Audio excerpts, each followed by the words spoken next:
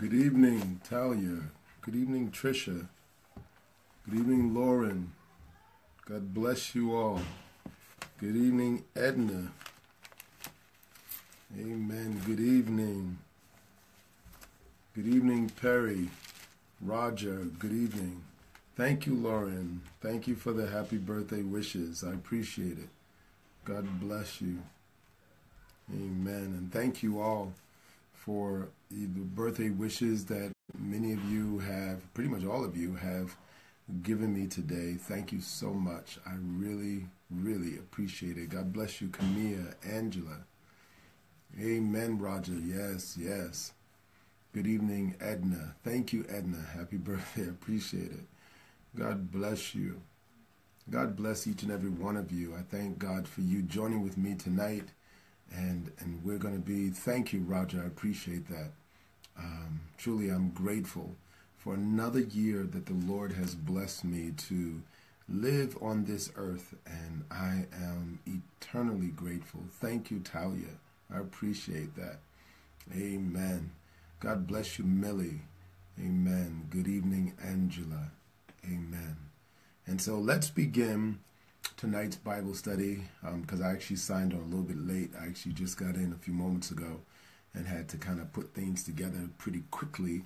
And so let's begin tonight's study as we begin in prayer. Amen. So let's pray. Father God, in the name of Jesus, Lord, we thank you for this blessed opportunity that we have, Lord God, to study your word. For your word is truth. It is a lamp unto our feet and a light unto our pathway. And so, God, we thank you for all that you've given us, God. We thank you for your many blessings. I thank you for another year and another opportunity that I have to share with your people. And Father, I do not share from my own mind or from my own heart, but Lord God, I ask you to lead me tonight, and that you would speak through me to your people, that, Father, they might find hope, that they might find life, light, understanding, that they might find empowerment, that, God, they might find solutions, that, God, that they might find direction. For your word is how your servants are warned. And Father, we thank you. So give us free flow tonight, Lord God. Rebuke the hand of the enemy that would try to hinder or stop this process. And I pray, God, that you would be glorified and that your people would be edified. Touch the souls of men and women, boys and girls. And Father, we pray in Jesus' name that you would cause for the sinner to repent, cause for the wayward one to return home, cause for the sinner, Lord God, to say, what must I do to be saved? Cause for the believer to be strengthened in his or her faith. God, I pray that you would bless us tonight with holy wisdom and ultimately understanding. Thank you, Father, for your word is excellent. Your word is just. It is pure. And we thank you for your word. So lead us tonight. Speak to us. Holy Spirit, take full control of our thoughts. Take full control of our comments. Take full control of the words that I speak and the meditations of our hearts. Forgive us of all sin, Father, anything that would hinder us, Lord God, from speaking your word and from hearing and understanding your word. I pray, God, in Jesus' name, that you would reveal to us your holy truth and that you would bless us here tonight. It's in Jesus' name we pray. Amen. Amen. God bless you all. If I didn't see your name while I was praying, welcome each and every one of you. The Lord has blessed us tremendously in the Word of God over the last, really, for quite some time. The Lord has blessed us to be able to share the word of God, and he has blessed many of you to receive the word of God and to walk a better walk, to walk a different walk. For the Bible says that if we are hearers only of God's word and not doers, then we only deceive ourselves. And right now, when you look around the world, when you look at what's happening in the world, and when you look at what's going on in the news and in our time, listen, people of God, this is not time to play. This is not time to trip and fall. This is the time to batten down the hatches, secure your anchor in God, and make sure that you are standing. The Bible says that we need to work out our own soul salvation with fear and with trembling. That word fear means reverencing, honoring, to honor God and to realize that God so loved the world, but don't forget God is also a judge. He is also a judge. And the scripture says that there's going to come a time where each of us are going to stand before this holy, loving, and just God, and we're going to give an account for the deeds done in our body and everything that we've said and everything that we've done and everything that we thought. We're going to give an account for every idle word spoken. We're going to give an account for our actions, our reactions. And know this, the Bible says that if the watchman of the house knew that the thief was coming, he would stay awake and watch. And equally so, the Word of God is telling us, make sure we stay awake. Stay awake. Listen, and this is why we're studying the Word of God. This is why on my birthday, this is why I choose to come right back on here and to study the Word of God with you. Why? Because this is a journey for me too, and I want to make it. And listen, having a birthday is fine, but going to heaven is better. And we don't know the day or the hour, and so we need to stay in the Word of God. And so there's nothing wrong with a little celebration here, a little celebration there, but make sure you stay in that Word. And so I'm dedicated to this. God has called me to be faithful in this, and I want to help you so that you might also be faithful. So now, tonight's subject is part 2 of the cross. And if you miss part 1, my God, you need to go back and you need to watch it. Because part 1 develops the foundation of why we need the cross, why the cross is so important to us. God bless you, each and every one of you that are watching.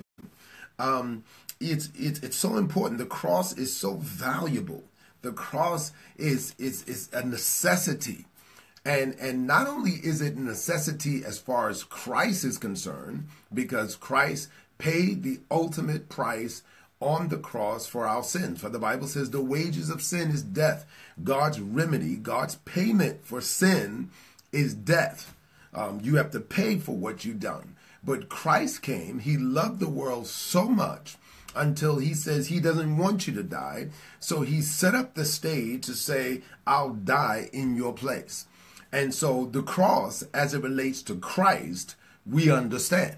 For him dying on the cross, he has taken the price and the payment for our sin, and he has freed us from the power of sin. We know that. We know that Christ freed us from the power of sin. But then Christ says these words.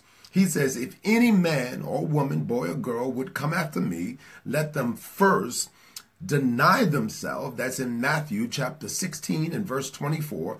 Let them deny themselves, take up their cross, and follow me. So guess what? You and I have a cross as well.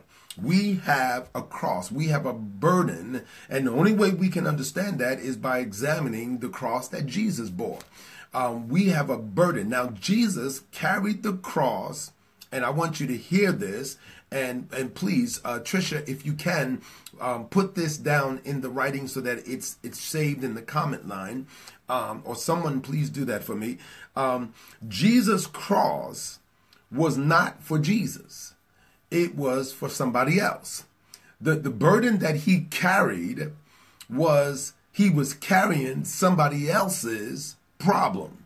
The Bible says in Isaiah, for he was wounded for our transgressions, bruised for our iniquities. The chastisement of our peace was upon him, and by his stripes we are healed. So we know that Jesus bore the cross for somebody else.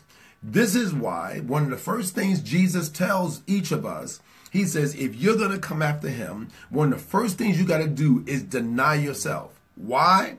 Because the burden that God has given you is not for just you, your children, your mama, your daddy, your sons, your daughter, your husband, or your wife. No. But the burden that God has given you is for strangers and people that you have yet to know. God has a purpose, that there is someone, God's purpose will meet their need, and God sends you. Christ says, as the Father has sent me, even so send I you. So God sent Christ for the souls of men. And guess what? Christ sends you and I for the souls of men. There are men and women, boys and girls around the world, some of whom will not listen to Pastor Rodney, but they sit right next to you at work. Some of them will never become a friend of Pastor Rodney or come on these online Bible studies, but they ride the train with you every day. Some of them are in your schools. Some of them are people that you see, maybe where you buy your newspaper from, maybe where you get your lunch from. You think that you got that job because of the fact of that God wanted you to make money. Come on, people of God. The earth is the Lord, the fullness thereof, the world, and they that dwell therein. God says the cattle are mine, the silver and gold are mine. Everything belongs to him. And he says the wealth of the wicked are laid up or stored up for the righteous. So God did not, let me put this in quotation, God did not give you a job to make money or to make ends meet. For the Bible says, let him or her that works work with their hands so that they might have something to give to somebody else in need. So if God is telling you to work so that you might help somebody else, then the question lies, who helps you? Who helps you? That is because my God shall supply all of your needs according to his riches and glory. That's why the Bible says, seek first the kingdom of God and his righteousness, and everything you have need of will be added unto you. The problem is, too many of us are chasing after the silver and gold, and this is why we get tripped up. And so tonight's topic on part 2 is about warfare. It's about spiritual warfare that we're going through. Most of what many of us call warfare is not warfare, but it is our entanglement with the world. I'll say that again.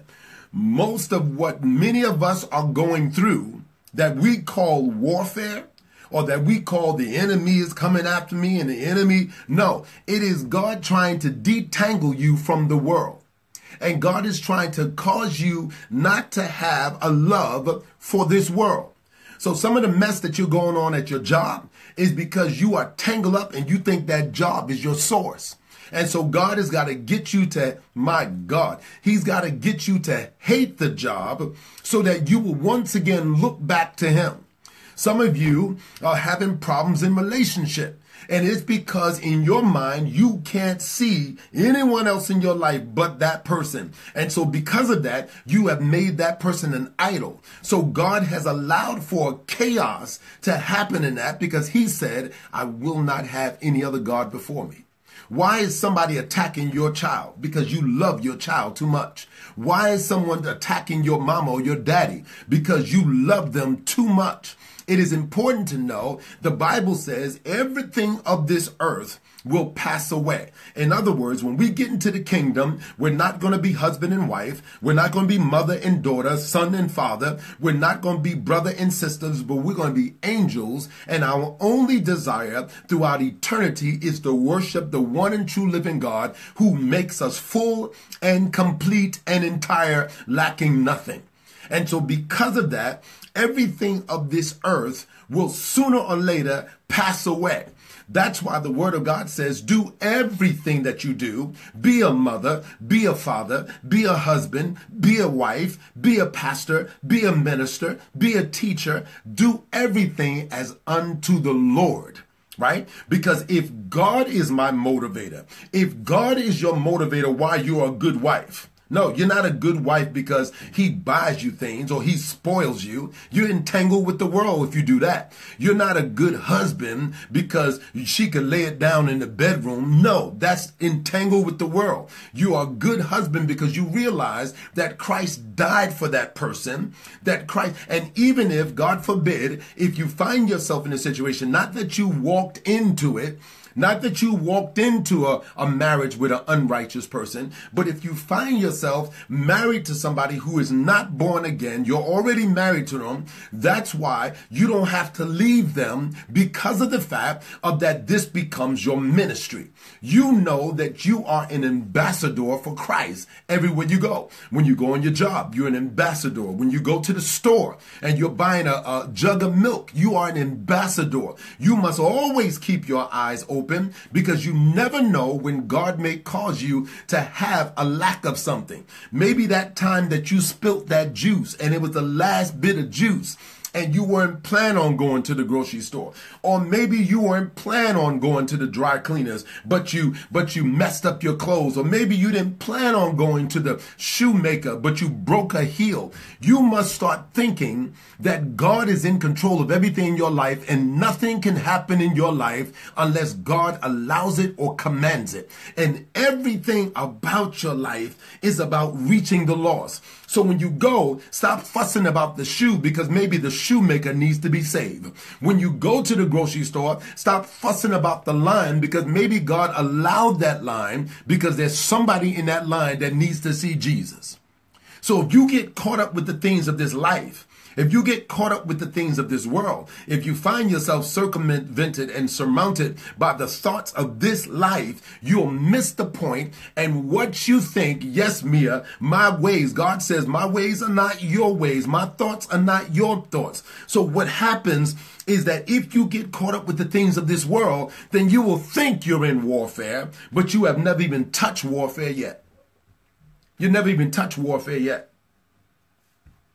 You never, because listen, Satan is not omnipresent. Satan is not omnipresent. He's not everywhere. He's not omniscient. Satan doesn't know everything. Too many of us give the devil too much glory.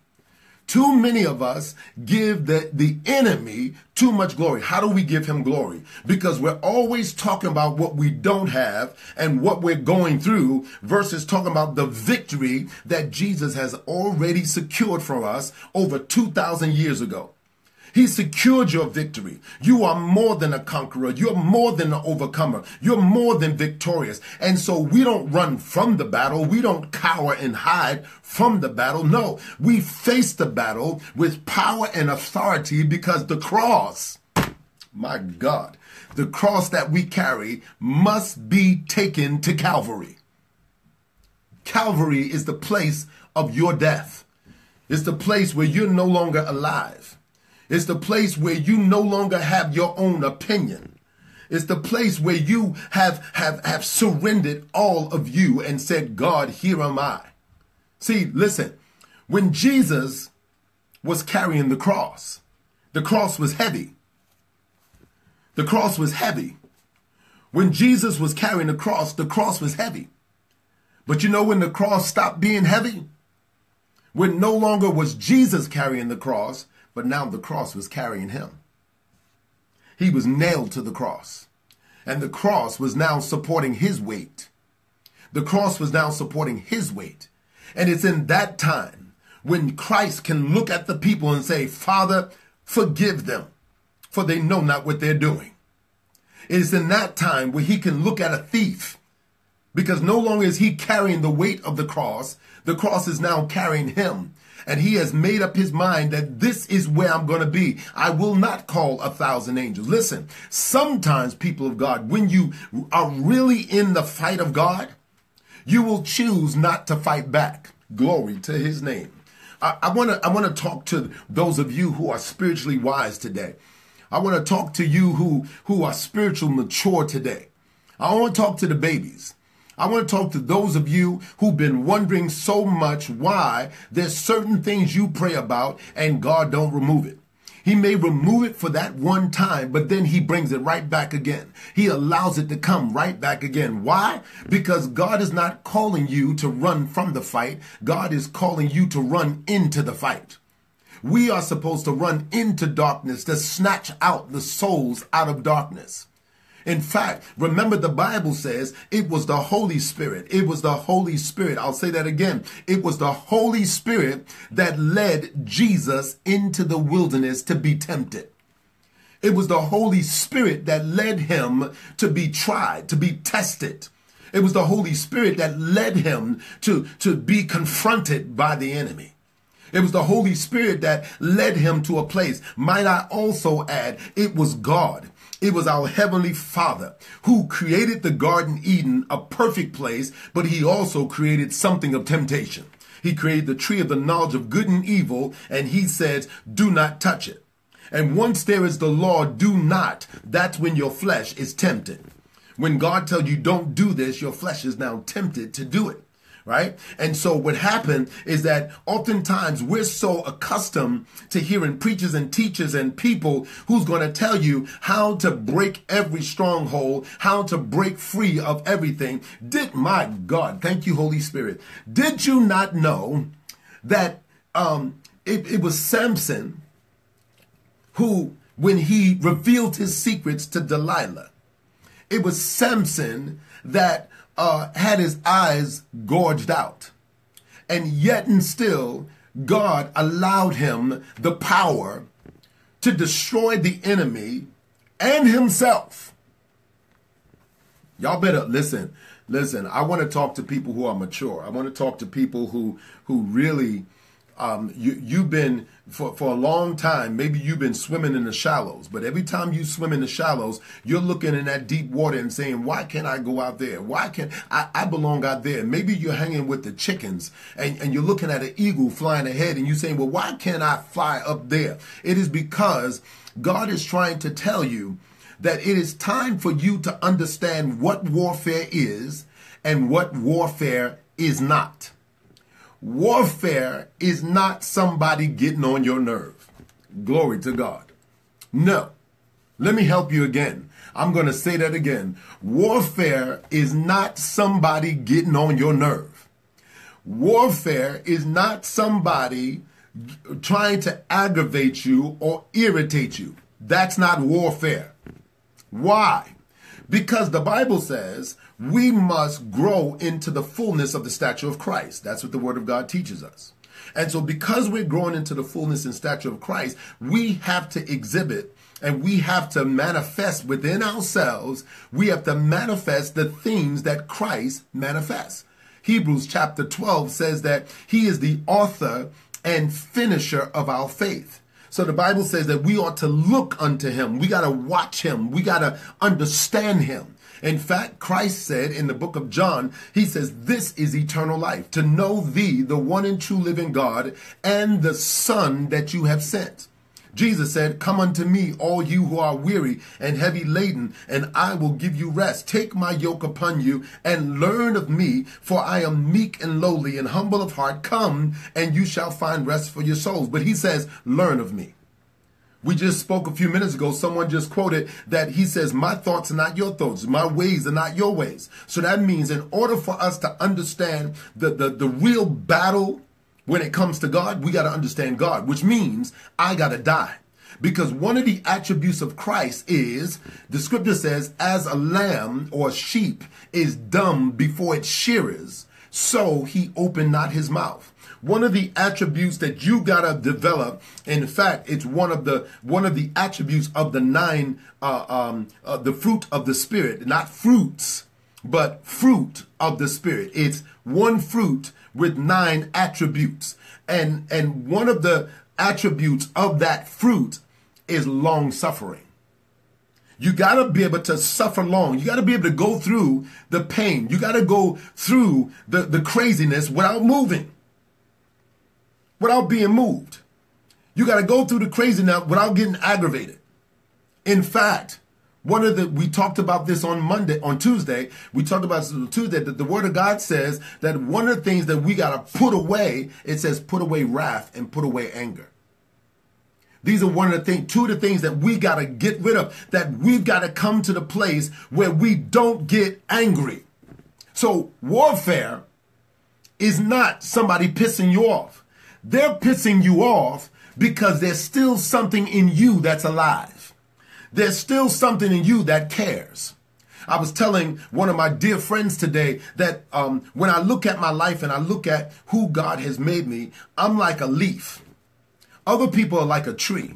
They're like a tree. A tree stands by the water and it grows and it shows, look how big I am. Look how strong I am. No, I'm a leaf that fell off the tree and I'm now in the current of the Holy Spirit. I don't care where he takes me.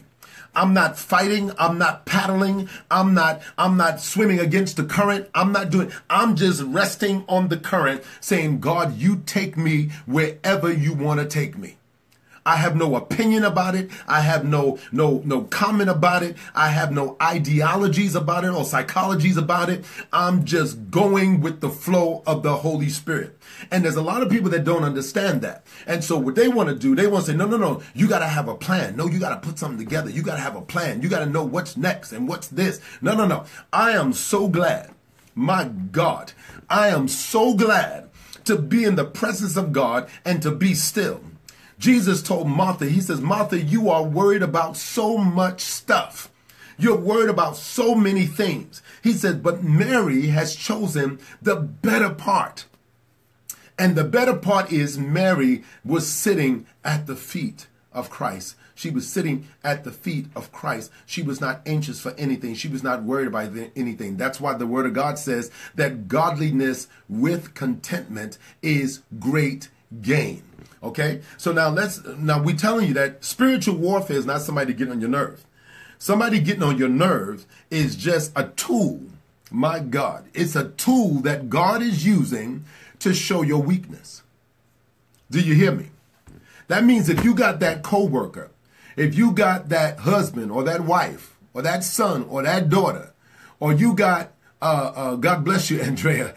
If you got that cousin or that aunt or uncle or that neighbor or maybe somebody who's watching you on Facebook and they're getting on your nerve, it is showing you your weakness.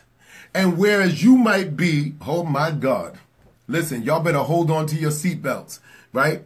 Where you might be standing there looking at them and rebuking them in the name of Jesus. I rebuke you in the name of Jesus. I plead the blood of Jesus against you. I bind you, devil. What if God sent them? Are y'all hearing me tonight? What if God sent them to show you where your flaw is? Then you will find that you have no power. You will find you have no power to stop them. Why? Because the power that you're using to stop them is the power that sent them in the first place. Because the Bible says, glory to his name, the Bible says that the Holy Spirit, I just told you that, the Holy Spirit led Jesus into the wilderness to be tempted. And sometimes the Holy Spirit will lead people to you to get on your nerve. Because you've been lying to yourself and telling you that, oh, I got the peace of God. Oh, I got the peace of God that surpasses all understanding. And God says, okay, let me show you let me show you the measure of your peace. Let me show you what you're going through right now. You don't realize that Christ said it best. He says, I am the vine and you are the branch. You're the branches. He says, just like the branch cannot subsist, abide, live, survive, bear fruit without the vine, neither can you. So many of us, what happens is that we get this inflow, if you will, of God's power, right? Maybe through a service, maybe through a message, and we feel emboldened. We feel powerful, right? And then we go out on that power, on the strength of that power, not realizing that we can only go as long as God says go. And while we're going, even though we're exhibiting power, we still must depend on the power of the Holy Spirit. We still must depend on the power. Listen, think about this, a battery. A battery. Let me see. I have a battery right here. Let me break out a little prop, okay? This battery has power in it, right? Power was put into it. Power was put into it. But this battery is powerless until you use it. But the moment that you put this battery in to be used and you disconnected it from the source that gave it its power, this battery becomes weak. And many folks don't know that. They don't know that until after they've been drained. And after they've been drained, after they've been emptied, now they're crying out for a charge. Now they're crying out for a charge. But the truest source is not the battery, but the truest source is the unit that stays connected. The unit that stays connected. This unit is exhibiting power, but it stays connected. And as long as it stays connected, this unit never gets weak because the power is constantly flowing. And so when it comes to warfare, before we get into warfare, God shows us where we've disconnected ourselves from him and where it's not God, but it's us. Oh yeah, you're exhibiting power, but this is your own power. This is your own knowledge. This is your own ability. And God is saying, I'm trying to teach you that in the midst of your successes, in the midst of your living, come on now, many of us, when we want that house, we fast and pray and fast and pray and fast and pray. And then when we get the house, we spend more time decorating the house than fasting and praying. Many of us, we want the car. And we fast and pray and fast and pray and ask a friend, can you get a prayer through? Then once we get the prayer, now we're riding in the car and we don't have time to come to church. Many of us pray, Lord, give me that job. Give me that job. Y'all pray for me that the Lord give me favor, that the Lord opens the door. And God opens the door. But now you can't come to church on time because now you're at work. See, you're like that battery. And so you're going to exhibit, you're going to move for just a little bit of time. You're going to exhibit just a little bit of strength. But after a while, my friends, I don't care if you're a AAA, AA, I don't care if you're a 9-volt, I don't care if you're a car battery. After a while, in a moment, your strength is going to ebb away.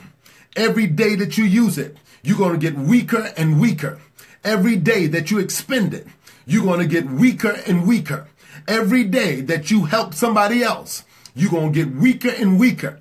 And too many believers, Satan doesn't have to bother you. Satan doesn't have to send his angel, his imps to come after you. Satan doesn't have to tempt you and mess with you. Why? Because you are your own worst enemy.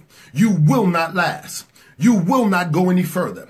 You will not extend your life. You will not. The Bible says, can you by your own thoughts make your very hair grow or your statue grow? You can't do any of that. So if you can't do what is least, what makes you think you could do anything? The Bible says, I can do all things through Christ that strengthens me. So what does the cross teach us?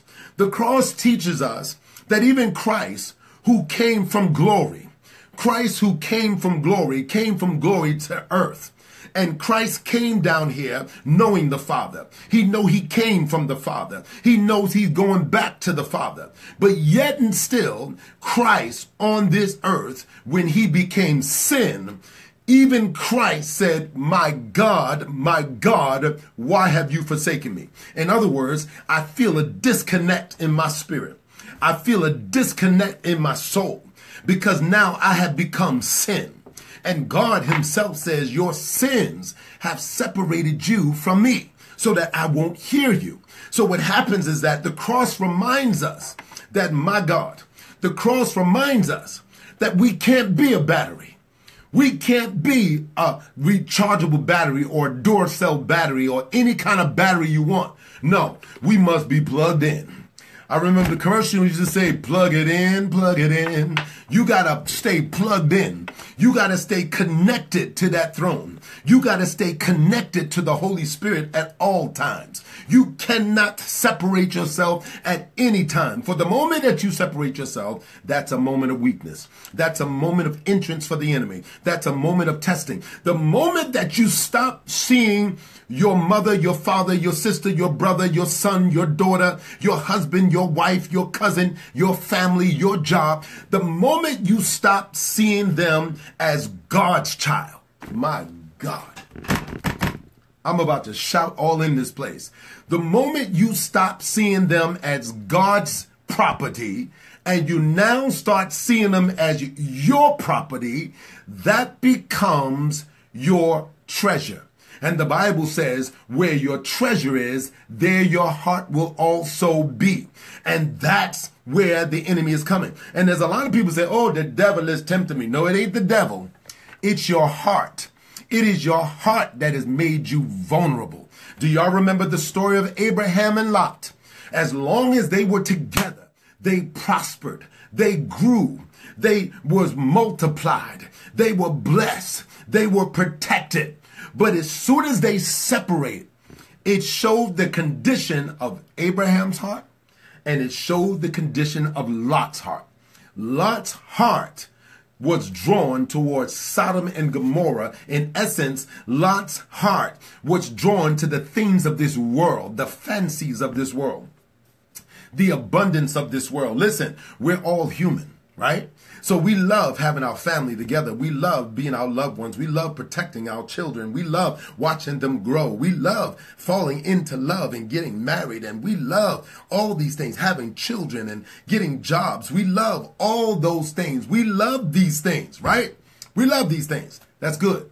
But once you are born again, if any man be in Christ, he is a new creation. Old things are passed away. Behold, all things have become new. What is the new? The new is, the Bible says, set your affections on things above and not on things beneath or of this earth. He said, because things beneath has moth, has rust, has thief, corrosion.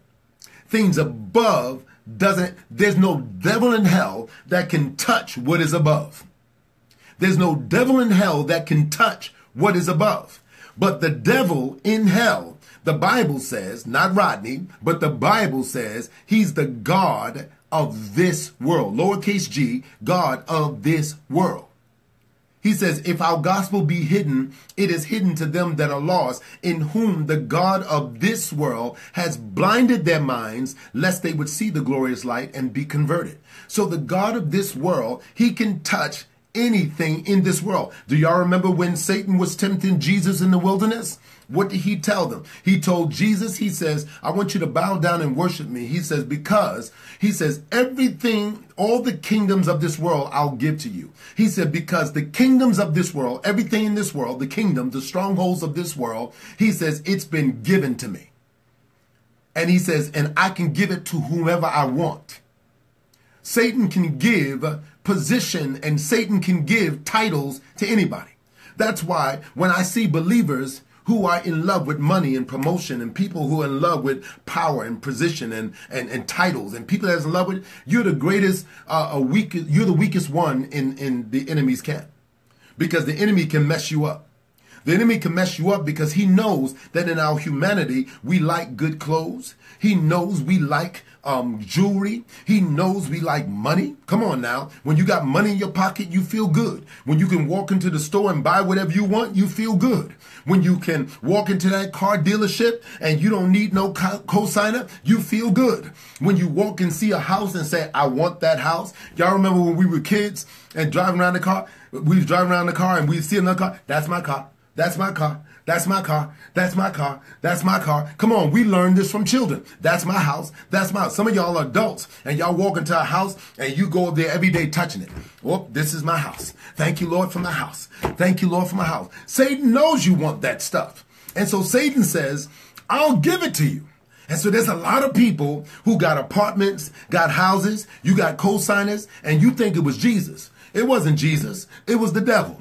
It was the devil that gave you that stuff, because now that stuff has got you so confused. That stuff has got you so busy. That stuff has got you so wrapped up, tied up, shackled up, bound up, entangled. That stuff has got you so concerned. Every time you hear an alarm, you jump out your bed in the middle of the night. You might be bowing on your knees praying, and God is telling you to enter into his courts with thanksgiving, and you're worshiping, and then all of a sudden the enemy let your car alarm turn on, and your car alarm turns on and you jump out of bed because, oh my God, somebody's about to steal my brand new car. And you jump out of your bed. You didn't realize that all the devil wanted you to do is to stop praying. All he wanted you to do is stop pressing into the kingdom of God. All he wanted you to do is take your hands off the altar. Oh no, you can't go to church. Why? Because the gas man now has got to come and check your meter on Sunday. Oh no, you can't go to church on Wednesday because why? You got to work that overtime to pay for that house. Oh my God. And you keep saying God gave it to you. I'm here to tell you by the power of the Holy Ghost, God didn't give you nothing, because God is not going to give you anything that's going to cause you to turn away from him. God is not going to give you anything that cause you to be less faithful and less focused and less true in him. Listen, let me tell you something. There's a lot of people that your house is so confused. My God, you would be better off leaving that house and going and living into a shelter. You would be better off sleeping on somebody's couch than being in your king-size bed with all those knuckleheads that you have allowed to be in your house, that got every spirit in the world coming into your house, got every demon of hell coming to your house, bringing their music, bringing their junk, bringing their spirits, bringing their aura, bringing their confusion in your house. And you sitting there talking about, oh God, y'all pray for me because I got all this spiritual warfare in my house. No, you got ignorance in your brain. You got ignorance in your brain. Yes, I said it. You got ignorance in your brain because the Bible says, my people perish for lack of knowledge. Perish because of lack of knowledge. Amen to China. To China's. I'm sorry. Amen. Not in my house either. I had a best friend. One of my best friends used to come to my house and we would talk and hang out and share what was going on in his life and share what was going on in my life. And one day, this man thought it wise enough because he was aggravated, to cuss me out in my own house. And I gave him warning. I said, I've never talked to you in that manner. You've never talked to me in that manner. And you will not talk to me in that manner any further. So I'm going to ask you to refrain from talking that language in my house. He said it again. So I told him, I said, you got a choice. You got a choice to put on, because you can't wear shoes in my house. So I said, you got a choice to put on your shoes and walk out the door. Or you got a choice of figuring out how you're going to land out that window. But you're leaving here. And I said, and you will never be allowed in my house until you respect whose house this is. Not my house. It's God's house. There's a certain thing that goes on in this house, and there's a certain thing that does not go on in this house. And my friends, you who have allowed them because, oh, that's my child. Oh, that's my boo-boo. That's my little sugar booger. That's my little toe jam. Oh, your little toe jam is 35 years old. When are you going to open your eyes and see that the devil don't need to mess with you? All he needs to do is keep them in bondage. Because your heart is connected to them, and because your heart is connected to them, they have blinded you. Isaiah chapter 6, in verse 1, in the year that King Uzziah died, I saw the Lord high and lifted up, and his train filled the temple. His glory filled the temple. It is important to know that Uzziah had to die before Isaiah could even see the Lord. And too many people got too many gods before God. Too many people you honor. Even Eli, the high priest, God destroyed him because he says, you honor your sons above me. And there's too many people that honor their children, that honor their marriage, that honor everything before God. God must be first. Listen, you want to see spiritual warfare? Put God first. Put God first. And that person that tell you, I love you, will curse you to your face. That person that says, I birthed you in this world, will curse you to your face.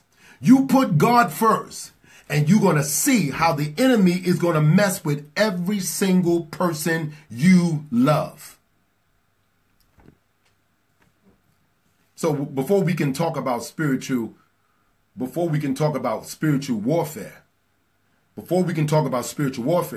what we need to talk about is, what is it you love? What do you love? Or as the commercial said, who do you love?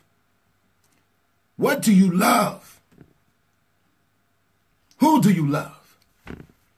What makes you feel happy? That's going to be the area of your temptation. That's going to be the area that the enemy is working through. So if your coworker that's getting on your nerve doesn't make you happy, the enemy ain't using them. That's God using them to show you, to show you your flaws, to show you your weaknesses. That is God using them to show you where you need to work on.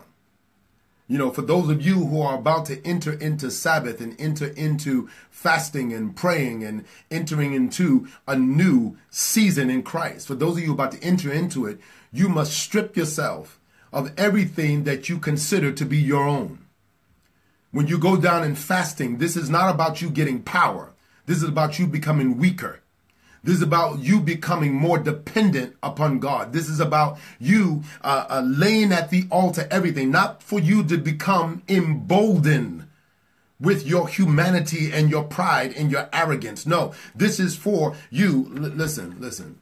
You know, I know many of you might be saying, no, Pastor, I'm fasting so that I might get stronger in God. I'm fasting so that I might, experience the fullness of God. I'm fasting so that I might feel his power. Okay, so turn with me to Isaiah 58. Isaiah chapter 58.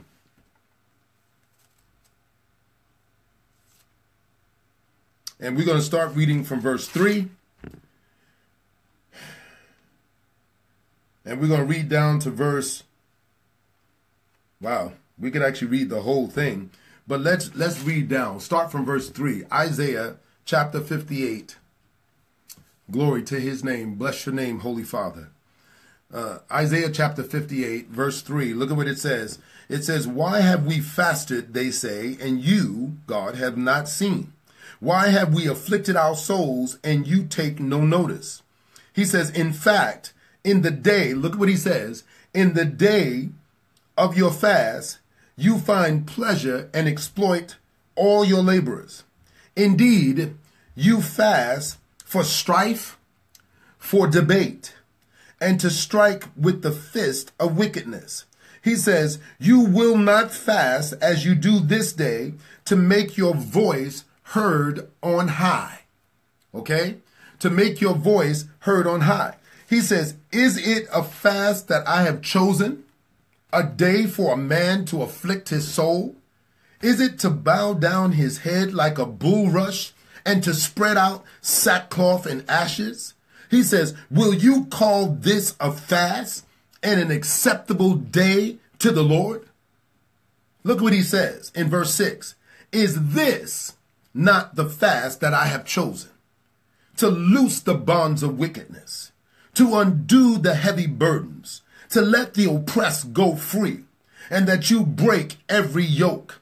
Is it not to share your bread with the hungry, that you bring into your house the poor who are cast out? When you see the naked, that you cover him, and not hide yourself from your own flesh. He says in verse 8, he says, then, here is the other side of the coin. Here is the prerequisite. Here is the prerequisite is that you share your bread with the hungry, that you bring the poor into your house, that you see the naked, you cover him, that you hide not yourself from your own flesh, that you undo heavy burdens, that you pray for somebody else. Don't pray for no house. Don't pray for no car. Don't fast for no ministry. That, oh God, I want a new building. Oh God, I want more members. Oh God, I'm fasting so I might get married. No. This is not for you. A fast is not for you. A fast is for God's purposes. You deny yourself for God's purposes. So you don't just turn your plate over. No, you turn your plate over to somebody else. You deny yourself for somebody else. This is true kingdom work. This is true if you want to have power in your life. And if you want to really go into warfare, you got to deny yourself. So when you deny yourself, it's my house, it's my car. Deny yourself. Give somebody else the car. Give somebody else your couch, your bed. Get out of your bed for somebody else. Not just for your family, not just for your friends, not just for your loved ones. Why? Because the Bible says too many of us, we do for saints, and that's good. The Bible says do good unto all men, but especially those of the household of faith. However, too many of us think that because we're doing for saints, we're doing the work of the Lord. No, the work of the Lord, Christ said, he says, I did not come to save the righteous, but I came to save those who are sick. I came because those who are well don't need a physician. So the problem is we are, and I'm going to say it, people of God, I'm going to say it. The problem is we're making a whole lot of spoiled, weak, powerless children of God. Because you got saints crying unto saints and saints helping saints and saints getting help from saints and back and forth until nobody knows how to stand on their own 2 feet. So what devil can you fight? What devil can you fight? Now, yes, you are your brother's keeper. Yes, you are. You are your brother's keeper, but understand this. The gospel has been given unto us to go into a dark world, to go into the crack houses, the whorehouses, to go into the prisons, to go into the street corners and the alleyways where they're shooting up, to go in there and to snatch those souls out of darkness, to tell them, no, I'm going to walk you through this thing. I'm going to walk you through your addiction. Why? Why can you do it? Because some of you were addicted. Some of you were prostitutes. Some of you were adulterers. Some of you were thieves. Some of you were in prison. And so when you were in prison, you know the mindset. So God tells you, as he has done so to you, you should go and do for somebody else. So that means you got to leave this selfish way of thinking where all you want to do is see saints applauding you. All you want to do is see people of God saying, girl, you really blessed me. Oh, God, that was such an anointed word of God. No, you need the people who are lost to see the light of Jesus Christ. You need that stench person to come in your presence and you love them so much until you don't even smell their smell anymore. You love them to life. This is why so many of us are not encountering true spiritual warfare. Because of the fact of that we're not in the battle of Christ. We're in the battle for our own lives. The Bible says all that's in the world is the lust of the flesh, the lust of the eyes, and the pride of life. That's all that's in the world. The lust of the flesh, the lust of the eyes, and the pride of life. What is the pride of life? The pride of life, because we know what the lust of the flesh is anything that you crave, anything that you desire. We know that the lust of the eyes are covetousness, desire for something that you see and that you want for yourself, right? But the lust of the flesh could be eating, it could be drinking. The lust of the flesh could be making your body look sexy. The lust of the flesh may be you're using your body to try to get a man, or you're using your body to try to get a woman. The lust of the body is all these things, the things that you use your body to do to get your way, okay? The pride of life is when you have a certain idea of what your life looks like that's satisfactory. And you work diligently to get that life, right? You work. God bless you. God bless you from Florida. God bless you. We're praying for you. We're praying that the Lord would cover and protect and keep you.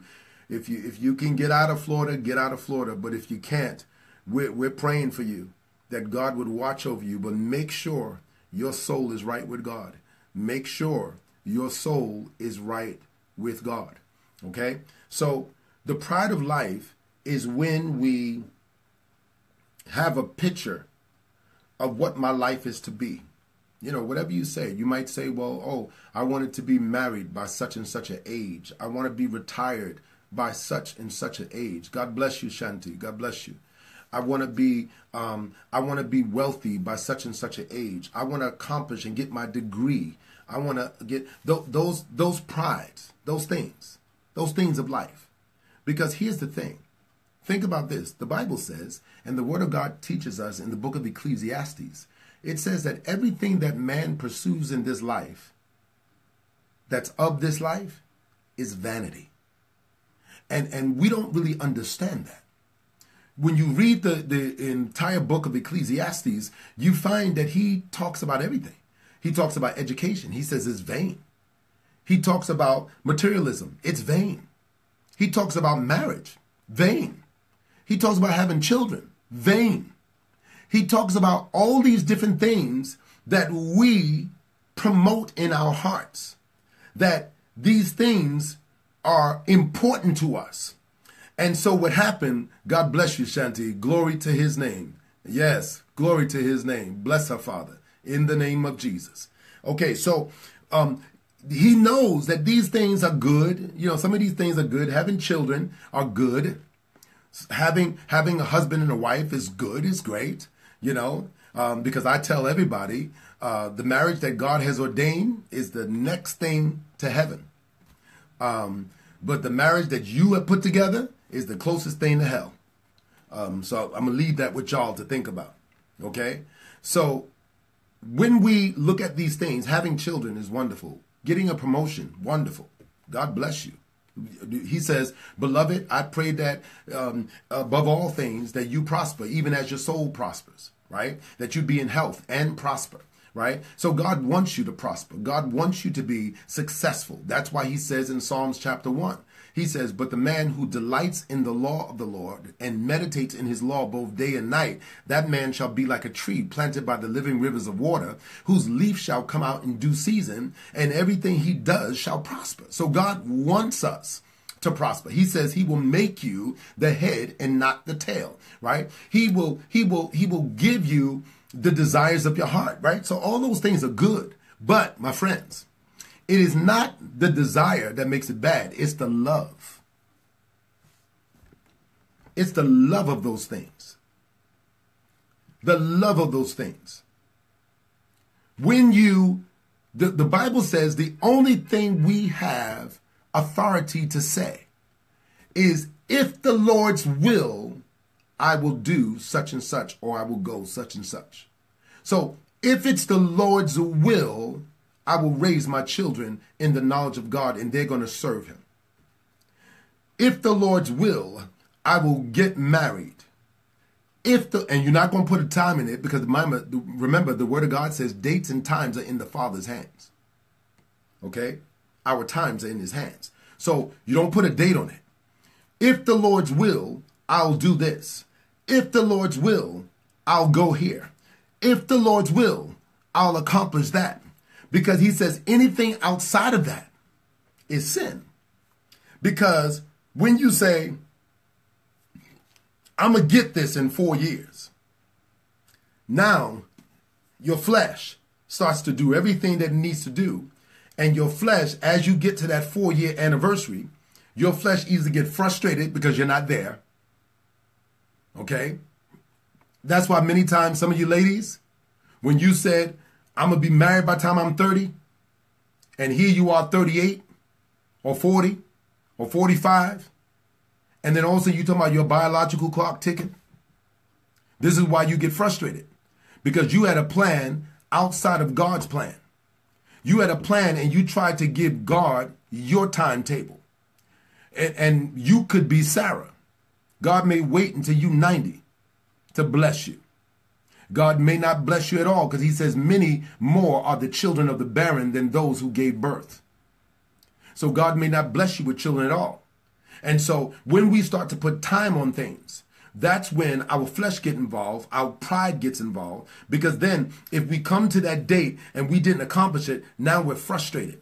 Now we find anxiety. Now we find frustration and aggravation. It's not the devil. It's what your heart caused for you to fall into. The devil ain't doing nothing to you. That's why the Bible says when we see the true devil at the end, he says that we're going to say, is that the one that deceived the nation? And the words sort of give this connotation of he's insignificant.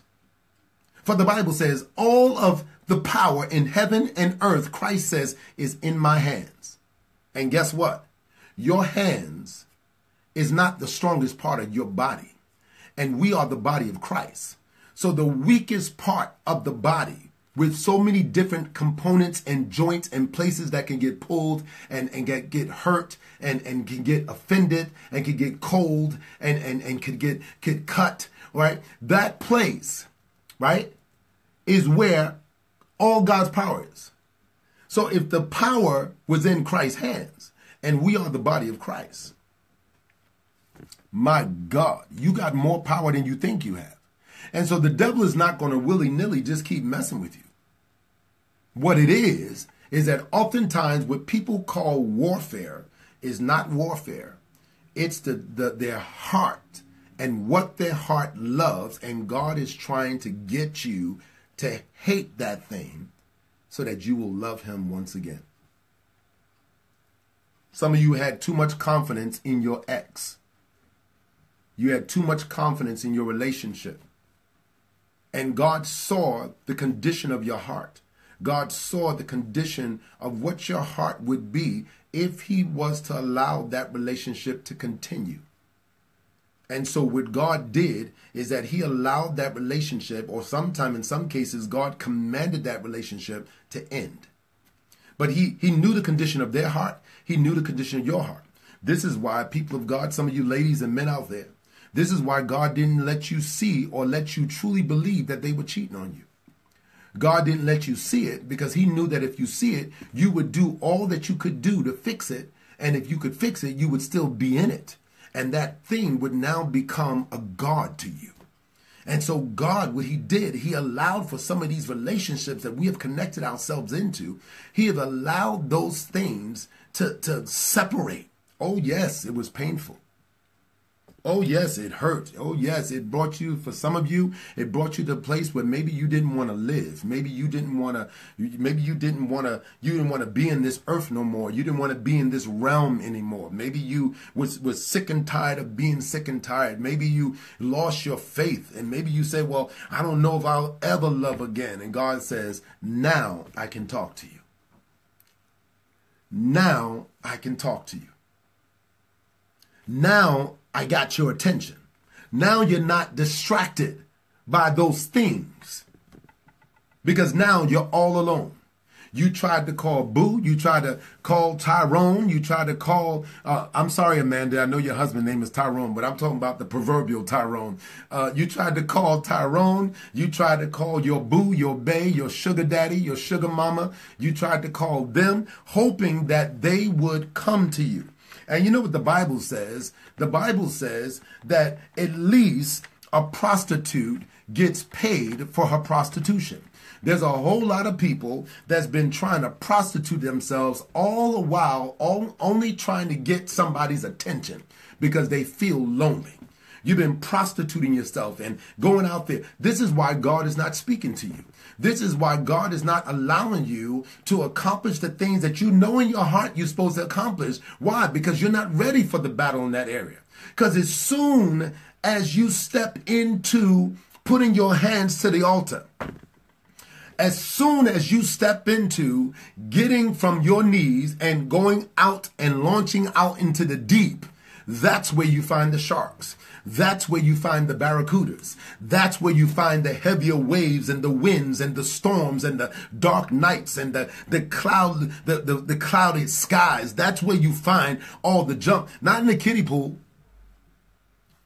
Because see, when you're in the kiddie pool and the storm comes, your mother can come and say, come on, boo, come out the water. And you run out the water and you go into your house or into your shelter or into the car and you go and escape from the storm. But when you're in the deep water, and that storm comes, you got to now, you can't run from the storm. You can't run from the storm no more. But you got to turn that ship into the storm. And you got to understand how this storm works. You got to understand what this storm is coming to accomplish. And you got to know, just like Jesus told the disciples, when he told the disciples, he says, let us go to the other side. And then he went into the boat. He went into the boat and Jesus fell asleep. Why did he fall asleep? Because we weren't at the other side yet. And the disciples, in the midst of the sea, they wasn't at the other side yet. In the midst of the sea, a storm came. And they got so afraid. And they came downstairs and found Jesus sleeping. And when they found Jesus sleeping, they said, Master, don't you care that we're perishing? Some of y'all have been complaining and dialing 911. And God says, I gave you all the tools you need. And heaven has been silent. You've been calling now with God, help me. Oh, God, help me. Oh, God, help me. And the Bible says he has blessed you with all spiritual blessing already. You have the power of the Holy Ghost in you. You need to learn how to mature and to turn that ship into the storm. You need to turn it because you're in deep water now. You're not in the kiddie pool no more. You're not in the shallow water. You don't got a little float sea around you. You don't have the little inner tube around you. No. You're in the ocean and you got to face all of the fears. You got to face all of your trouble. You got to face all of your naysayers. You got to face all of them, and you got to know that God has given me a purpose, and this purpose must go forth in spite of the haters, in spite of the naysayers, in spite of the people that want to dog me out, in spite of the people that want to curse me out. I got to turn this ship into the wind, into the storm, and I got to move forward. That's when you'll see warfare. That's when you'll see the wind increasing against your bow. That's when you'll see the devil slamming waves against you, because he's trying to inject in you fear, worry, and flesh means of fixing it. He wants to get you off the altar, like Nehemiah. He tell you, hey, Nehemiah, come on down. Let's have a conversation. We want to talk about this thing and see how we can help you. Nehemiah had to say, no, I'm not coming down from the wall. This is my purpose. This is my plan. This is what God has given me to do. I'm not coming down from the wall. And sometimes, even when we're doing the video, we'll have people that'll be interjecting foolish talk and foolish stuff. Sometimes you got to ignore that stuff. And then if they're becoming really distractive, where they're not distracting you, like the other day, we had somebody on the line, and this person wasn't distracting me, but I started seeing the saints, the people of God. I started seeing them commenting at him, commenting at the person, and quipping back at the person, and quipping back at the person. So at that point, I gave the person one more opportunity to be obedient. And once they wouldn't be obedient, block. I blocked them. Why? Not because they were distracting to me, because my purpose was clear.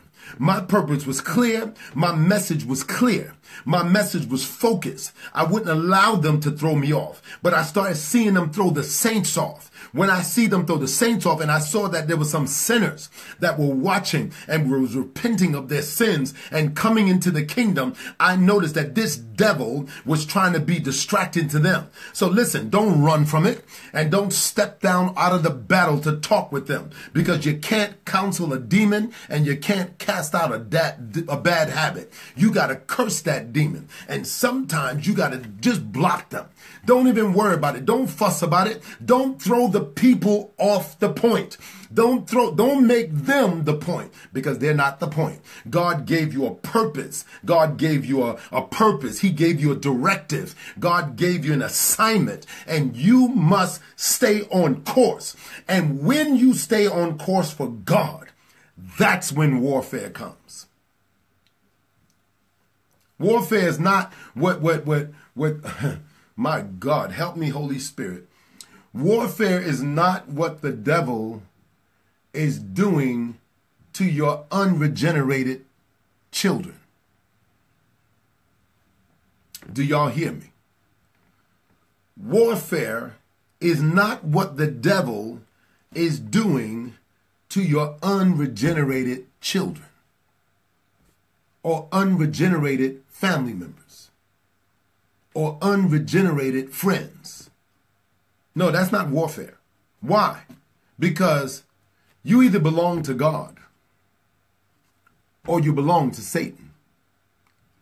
And the Bible says Satan knows his own, just like God knows his own. Satan is not attacking the ones that he already has.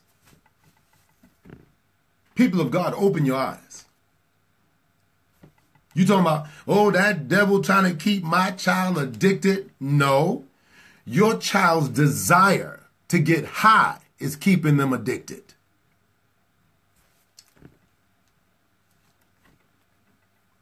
My God. Listen, let me do a sidebar real quick. I'm telling y'all right now, those of you who are coming to the Power One conference in October, the 20th through the 22nd, my God, you think this is something. Wait until we get together into one place. It might be in another Azusa Street. It might be an outpouring that will shake the foundations of Virginia completely. I'm telling you, you need to register today. You need to register today. You need to get yourself there. You need to come there with a prayerful heart. Come there with a humble spirit. I'm telling you, this is a season and it is time. Time is winding up. It is time for us to lock ourselves into our Heavenly Father. I'm telling you, you don't want to miss it. So you can go to my page, www.41vision.com, or you can go on my Facebook page and you can register. And maybe Sister Trisha or Angie will post our website and post the information. But I'm telling you, you need to be there, right? But here's the point.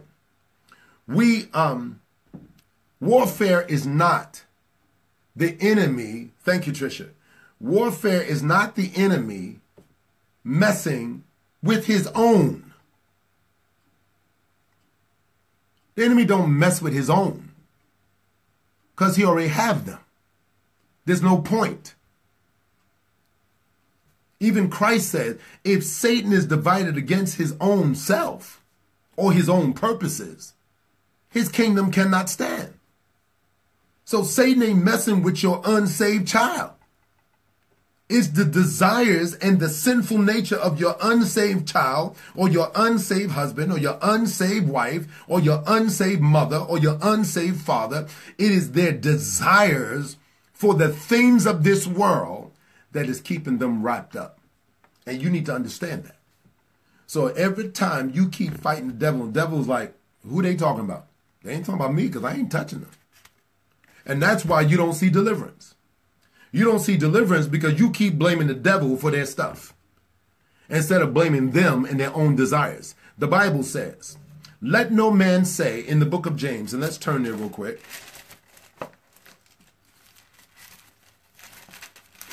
And keep your finger on Isaiah 58 because we're going to go back there. Isaiah 58. James, the first chapter, and verse 13 to 15. 13 to 15. James, the first chapter, verse 13 to 15. Look at what it says. It says, let no one say when he is tempted, I am tempted by God. For God cannot be tempted by evil, nor does he himself tempt anyone. But verse 14, but each one is tempted when he is drawn away by his own desires and enticed. Then when desires have conceived, it gives birth to sin. And sin, when it is full grown, brings forth death. So these are the things that you tell your children. Not that the devil is doing it. No. Tell your children, your desire for the things of this world is going to kill you. Your desire for the things of this life is going to destroy you. Your desire for drugs and alcohol is going to destroy you. Stop babying them. Stop thinking that, oh, the devil went there and went to the drug house and got the weed, and the devil went and got the paper, and the devil sprinkled the weed in the paper, and the devil lit the paper and wrapped it up, and the devil broke out his lighter and lit it, and the devil inhaled that smoke, and the devil held that smoke inside.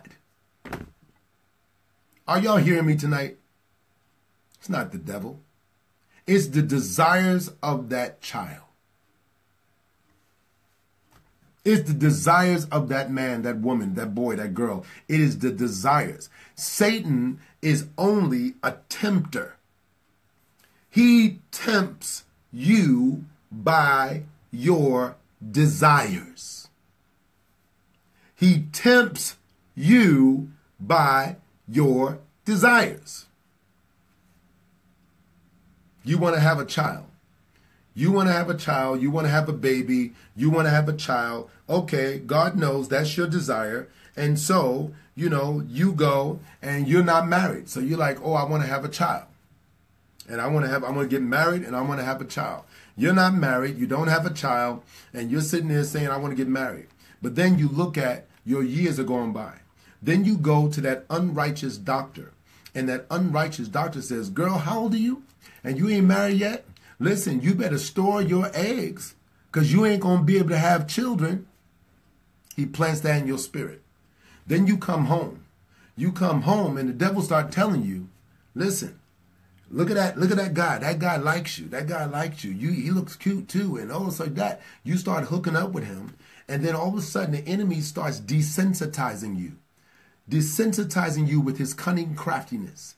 Desensitizing you, and now you, the believer, has now made up your mind, because marriage is taking too long, I might as well have a baby now. Now you have that baby, and you can't focus on worship because you got your ears to their nose listening to see if they're breathing. Now you can't pray because as soon as you bow on your knees to pray, your child goes, Mommy, I need you. And you get off your knees and run. And then you lay in the bed with them. And as you're trying to pray, they're snuggling up to you and they're moving.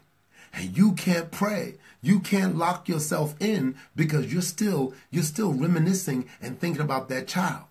The Bible told in the story of Job, it says, on the day that the sons of God came to present themselves to God, Satan was in the midst of them. So there it is. The devil is now using your desires against you. Your desires for that child. Your desires for that marriage. So now you can't find a good man or good woman. So now you settle for a piece of man or a piece of woman. You can't find a man in the church. So now you find a man in the mosque. You can't find a man that's saved, sanctified, and filled with the Holy Ghost. But now you marry a man or a woman that has a homosexual or lesbian spirit. And because your desires has tempted you to advance God, to not wait on the Lord and be of good courage, to not know that God says, I'll supply all your needs according to his riches and glory, which means God says before a thought comes to your mind, he knows it all together. So that means if God did not give me certain things that I desire, is because although I desire it, now is not the time.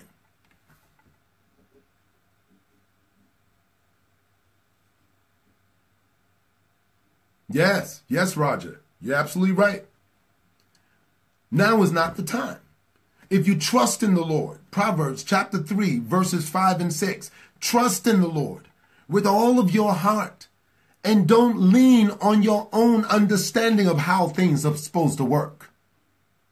But in all your ways, acknowledge him, and he shall direct your path. Listen, if you have a desire for children, let me help y'all. Oh my God, I don't know why the Holy Spirit is on this. And maybe that's because there are many of you, male and female, that's thinking about children. Maybe you have children issues, okay? But the Holy Spirit is leading in this area, and so I want to share this with you. If you have a desire for children or for your own children, then you must be a lover of children, not just your own. Which means if your children don't want you to be their mommy or their daddy, they want to do their own thing, then let them go and do their own thing. There's a billion other children in the world who wish they had a mommy, who wish they had a daddy. Be a mother or father to everyone. Be a mother or father to that single parent. Not for lustful means, not for desire, not for relationship, but be there because you genuinely love children. Because you genuinely want to see the children grow and accept them as your own. Christ says, here's the kingdom of God. Who are my brothers? Who is my mother? Even further, who are my children? But those that do the will of my Father. Because two can't walk together unless they agree. This is why there's confusion in your house. Because you, the saved one, is trying to walk with a demonic child. You, the saved one, is trying to keep peace in a home with demonic people. That's why there's confusion in your house. The devil didn't bring confusion. You brought them in. See, the kingdom of God is so different than the things of this world. Too many people think they want the kingdom of God, but you don't know what you're asking for. The Bible says, let every man count the cost. You got to count the cost. There's a cost associated with following Christ. And the scripture says, what does it profit you to gain everything in this world and to lose your soul? What does it profit you? What shall you give in exchange for your soul? So the fact that God has called me, the fact that God has chosen me to step out of darkness and into his marvelous light means that God has called me, because remember, it's just like a marriage, right? Adam said, for this cause shall a man leave his mother and father and cleave to his wife. When you come into the kingdom of God, it's just like a marriage. You have to leave something and now cleave to something else. So that means you got to now leave everything of this world. You got to leave it. What do I mean by leave it? You can't walk away from it, because listen, some of you got children that are babies. You can't walk away from it. You can't say, okay, put your baby in a box and put him in the middle of the street. You're on your own. No, you can't do that. You can't, many of you, if you're married, you can't go to your husband, take up your ring and you're on your own. No, you can't do that, right? But what does it mean to leave? It means your love for it. Because just like a man, when a man gets married, he doesn't leave his mother and father like he's no longer their son. No, he's always their son. And she's always the daughter of her parents. But what is the leaving and the cleaving? The leaving and the cleaving is a leaving of the love. And for some of you, that's why you haven't gotten married yet. It's because you still love your mama and your daddy. You got such a great love for them that anyone who comes into your life has got to submit under their authority. And that will bring confusion in your house. Some of you got so much love for your children. And so if you're a woman and you got great love for your son, then you will cause for there to be discord in your marriage, because your love for your son is greater than your love for God. And so God is not going to mess over the man who has found favor in his sight and give him to you so that you can make him a slave to everybody that you love. And the same thing goes for women, or men for women as well.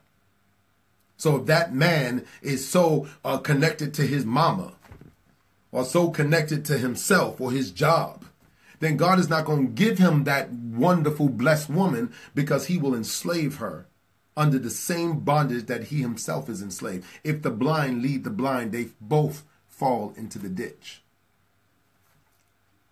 That's why the word of God says when you get married, you become one. And so many people say, oh, when I get married, then I'm going to drop that. That's when I say the devil is a liar. Because of the fact of that, what you're going to do is what you have formed a habit to do, unless God truly transforms you. And that is wishful thinking.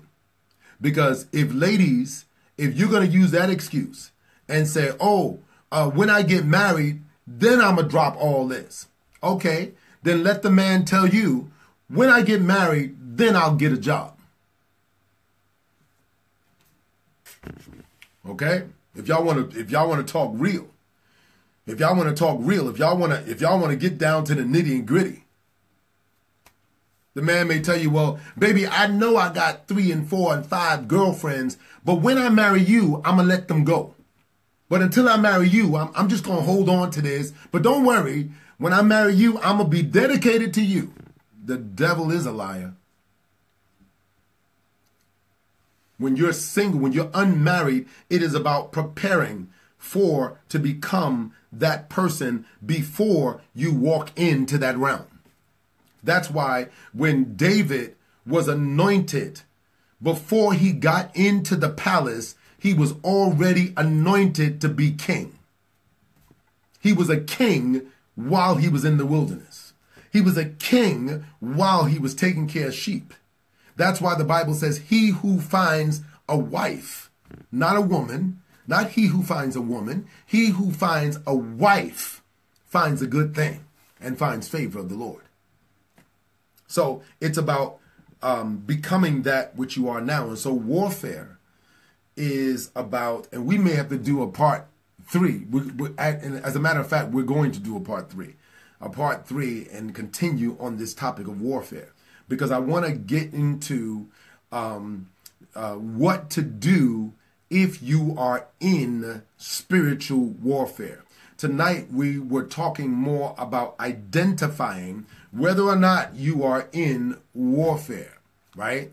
Identifying whether or not you are truly in warfare. Because a lot of people, this is why you don't find the power that God has promised you. You don't find the power that God has promised you because what you think is war is not war. It's nothing but something to kill your flesh. Stephen was stoned.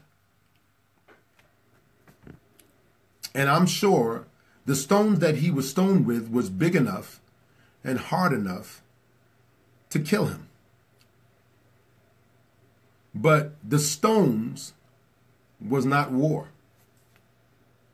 The stones killed his flesh, but released his spirit. My God, wait till I break that down for y'all. The stones killed his flesh, but released his spirit. I'll give you another example so you can study ahead of time, so we can talk. The Holy Spirit can confirm what he reveals to you in these passages. The same thing happened with John. John, they thought to use boiling oil to boil him in, and they thought that was going to kill him. No, the boiling oil and him being exiled on the Isle of Patmos killed his flesh. For he says, on the Lord's day, I was in the spirit. Peter, being crucified upside down, didn't kill his flesh. It released his spirit. That's why Paul says, it is better for me to depart. Because if you take out this flesh, the word of God says, don't fear the man who can kill this flesh, but fear the one who, after he killed this flesh, can cast your soul in hell. So what can man do to you? Nothing. So all the stuff that you're talking about, oh, they just making me upset, they just bother me, they just getting on my nerve. No. You need to stop arguing with them, stop fighting with them, and tell them, thank you. Because by their methods, they've been causing your flesh to become disturbed. Now, you want to enter into warfare? This is what you do. Instead of worried about what they're saying, worry about what's coming out of you. The Word of God says, what goes into a man or woman doesn't defile you. It's what comes out of you. What comes out of you defiles you. So when that person said what they said, when that person did what they did, what came out of you? Fear? What came out of you? Anger? What came out of you? Wrath? What came out of you? Fighting? What came out of you? Jealousy? When that man that you like was looking at somebody else, did jealousy come out of you? Did envy come out of you because he was laughing or she was laughing at their jokes, but they didn't laugh that same way at your jokes? That they would prefer to spend more time with them than with you? Did that bother you? That's God telling you, look at what's in your flesh. Look at the area that you need to submit to me. Look at the area you need to let me in. But too many of us, we see those things as, no, if I acknowledge those things, that means I'm weak. Okay. So, if you feel that way, then now acknowledge your pride. Yes, if cursing, Frederica, that's right. Acknowledge if you've been cursing. What came out of you? That's why I thank my haters. When they push me to a way, and sometimes I'm gonna be real with y'all. Listen, I'm not no fake preacher. I'm not no fake teacher. I'm not no fake man of God. No, I'm not sitting here telling you that I'm always on the mountaintop. No, there's sometimes I'm in the valley. There's sometimes I want to hip toss a few people in front of Jesus. There's sometimes I want to choke somebody. There's sometimes that somebody cut me off in traffic and give me the finger, and I drive up next to them like, if I could jump out this car and slap you on both sides of your face, I would. Right? And then sometimes these things come out. And guess what? The Holy Spirit is right there. The Holy Spirit is right there to say, you see what just came out of you? Confess that. He said, because if you confess your sins, he is faithful and just to forgive you your sins and to cleanse you from all unrighteousness. When you start confessing, yeah, Lord, I didn't think I was jealous, Lord, but Lord, just now a little jealousy came out of me. God, I think I had control of my temper, but God, just now I blew up just now and I was blind. I wasn't listening. God, I closed my ears to everything. Like, oh Lord, I thought I forgave them, but Father, after what they said, I realized that I'm still harboring something in my heart. Listen, when you see stuff like that, that's not warfare. That's God helping you. That's your welfare, not your warfare. That's your welfare. And there's a difference between spiritual welfare and spiritual warfare. Spiritual welfare is God trying to help you through the Spirit. He's trying to bring things your way to assist you until you stand on your feet, because that's what welfare is for. Welfare is really designed, it's supposed to be designed to help you until you get on your feet. But most people would rather just stay on welfare. They would rather just say something and cuss. And then, oh, Lord, please forgive me. And then next week, cuss again. Oh, Lord, please forgive me. And then next week, tell somebody off. Oh, Lord, please forgive me. Yes, Valerie. Yes, the Holy Spirit will tell you. The Holy Spirit will tell you, be quiet. And you might say, but Lord, look at what they're saying. And the Holy Spirit is saying, be quiet. Because it is when you let patience have her perfecting work that you will be complete and entire, lacking nothing. I told many of you, some of you are new to this Bible study, but I've told my testimony many times before, but my issue was anger, lust, and I didn't care about nobody but me, pride. And, you know, if you argued in my face, I was going to tell you one time, back away.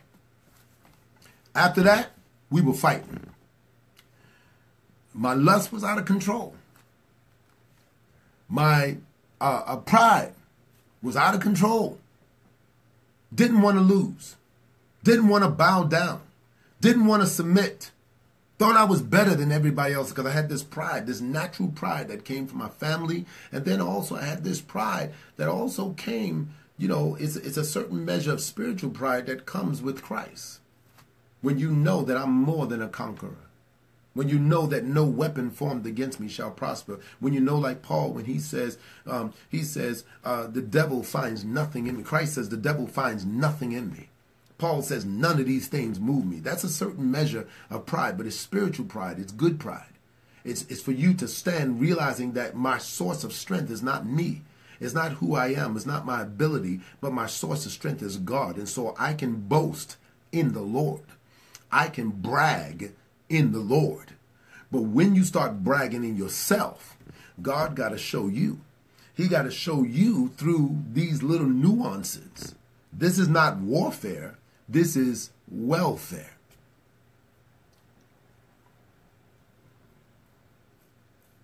Yes, Sharon, you're right about that. He will sometimes do that. He will sometimes twist your words to prevent you from saying something that you're not supposed to say. Yes. But then here's the interesting thing. Just because you didn't say it in your mouth, but if you said it up here in your brain, you already said it. And so once we realize that God is my source, then what we do is that we now submit ourselves to him, and then we look at circumstances, trials, and we look at difficulties differently. We look at them no longer from the eyes of, woe is me. Oh, I'm by myself. Nobody likes me, and nobody cares for me, and nobody supports me, and nobody listens to me. No, we stop being babies. Nobody has to listen to you. That's why I consider it a privilege, a blessing for you all to be listening tonight. Nobody has to listen to you. But here's the key. If they listen to you, it is because God has allowed them to hear you. Christ says, no one can come unto me unless my Father draws them. So when you look at people coming and they're coming at you, ask yourself this question. What's coming out of me?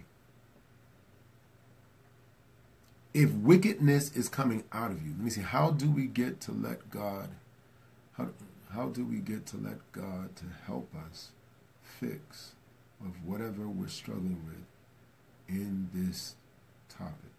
Okay. All right. So how, I guess your question is, I believe your name is Sherry East. I believe. Sherry East. Riello.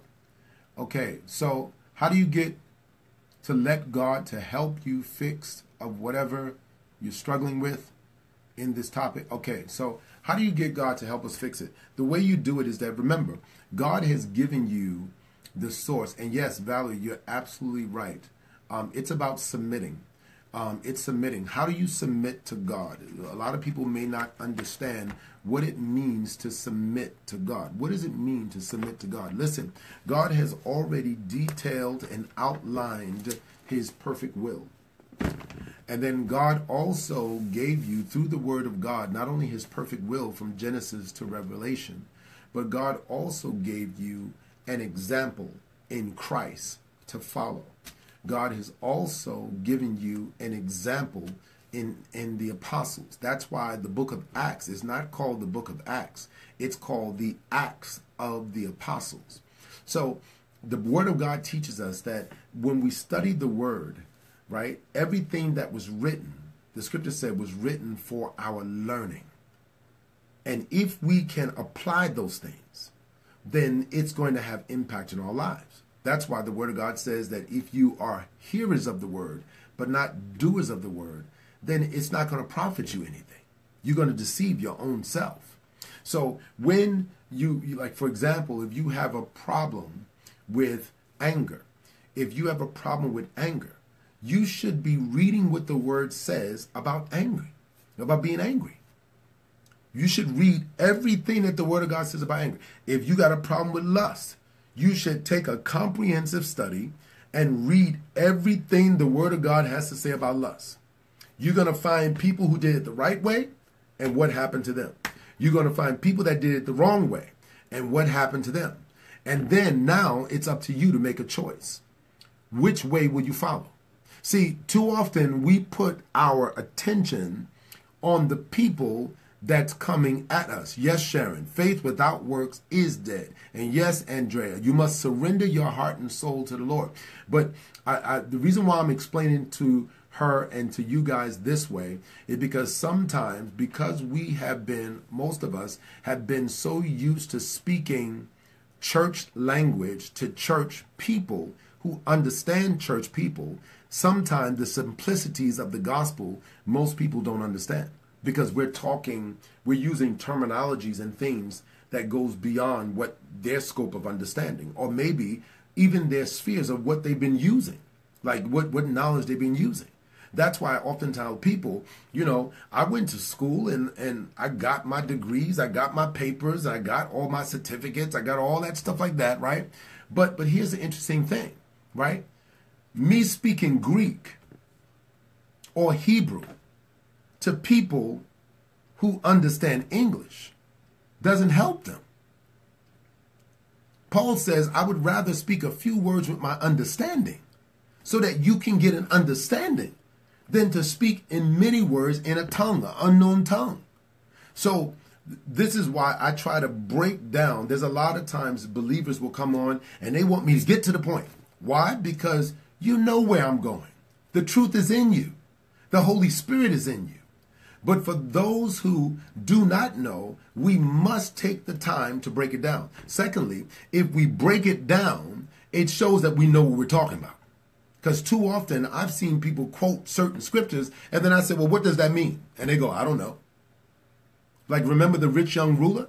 The rich young ruler says, what must I do to inherit eternal life? And Jesus said, you know the scriptures. He said, you already know the scriptures. He says, it says, love your neighbor as yourself, love God with all your heart, mind, and soul. He says, all those things I did. He said, keep those commandments. All those things I do. So I know that stuff, but he didn't know that he had to surrender his heart more than his wealth. And there's a lot of people that they wondering and they think that it's the devil that's destroying their household, and it's not the devil. It's that you allowed a worldly person who, if they are of this world, then their God, their Lord, their motivator, their instigator is Satan. So in essence, you the believer, if you have this knowledge that I'm a believer, then you the believer, you might as well go on the street and put a sign and say, Satan, you're welcome to come into my house. See, because you're still looking at your baby. That means you're a spirit-minded person, but, thank you, Janice, you're a spirit-minded person, but you are now looking at your child as your baby. And so, because it's your baby, you say, I'm not letting the devil in my house, I'm letting my baby in the house. And you think because that baby came from your womb, that baby is safe.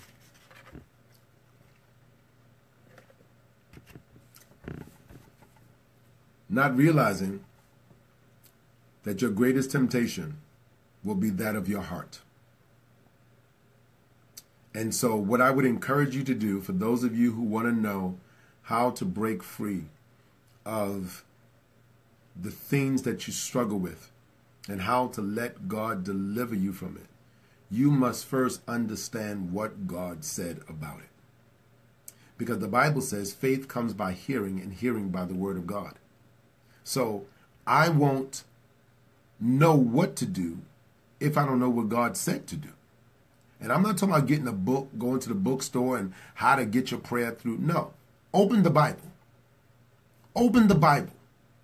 Sit down with your Bible. You don't need no commentary. You just need a concordance. And look for that word. Whatever it is. Anger, jealousy, insecurity. Look for that word. And study, meditate on what the word says. And when the word gives you a command in that area, like when it says, put away anger, now your prayers become directed correctly. Instead of praying about your enemy at work, oh God, don't let him get on my nerve today.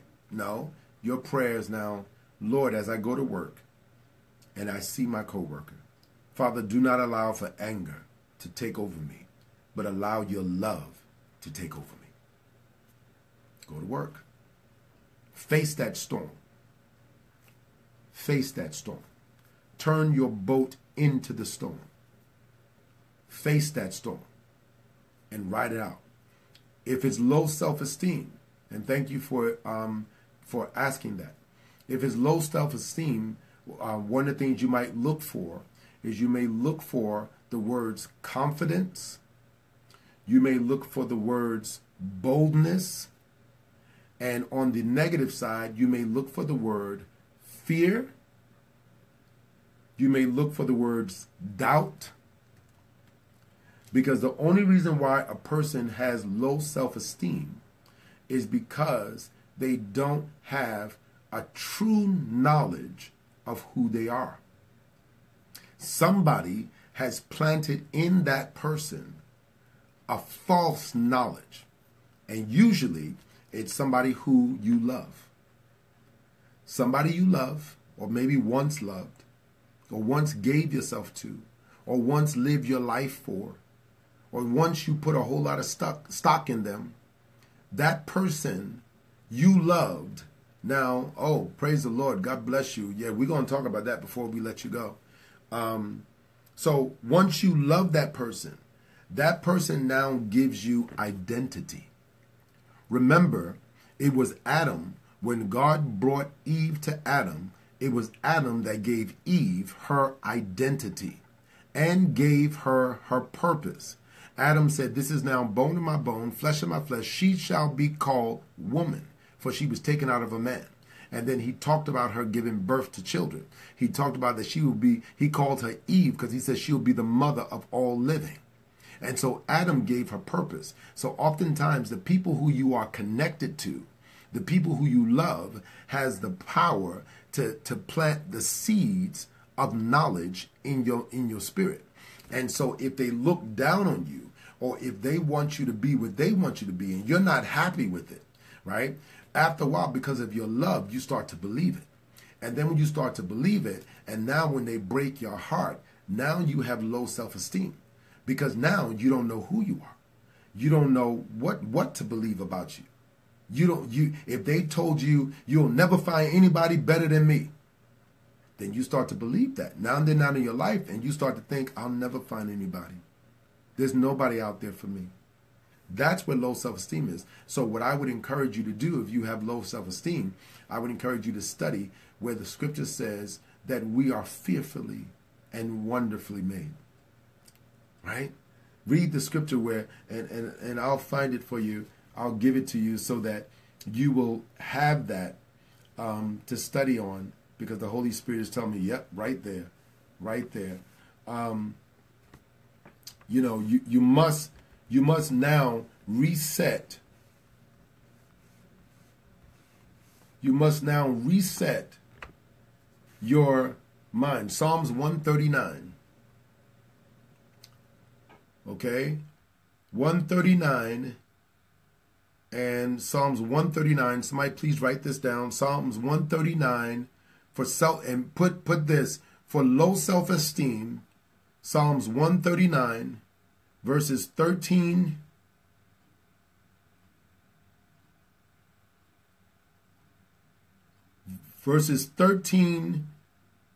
to 19.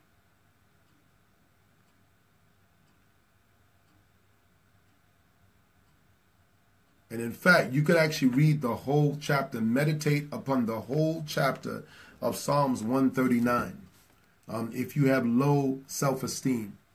Okay? And for those of you who are struggling with lust, if you're struggling with lust, you can read James.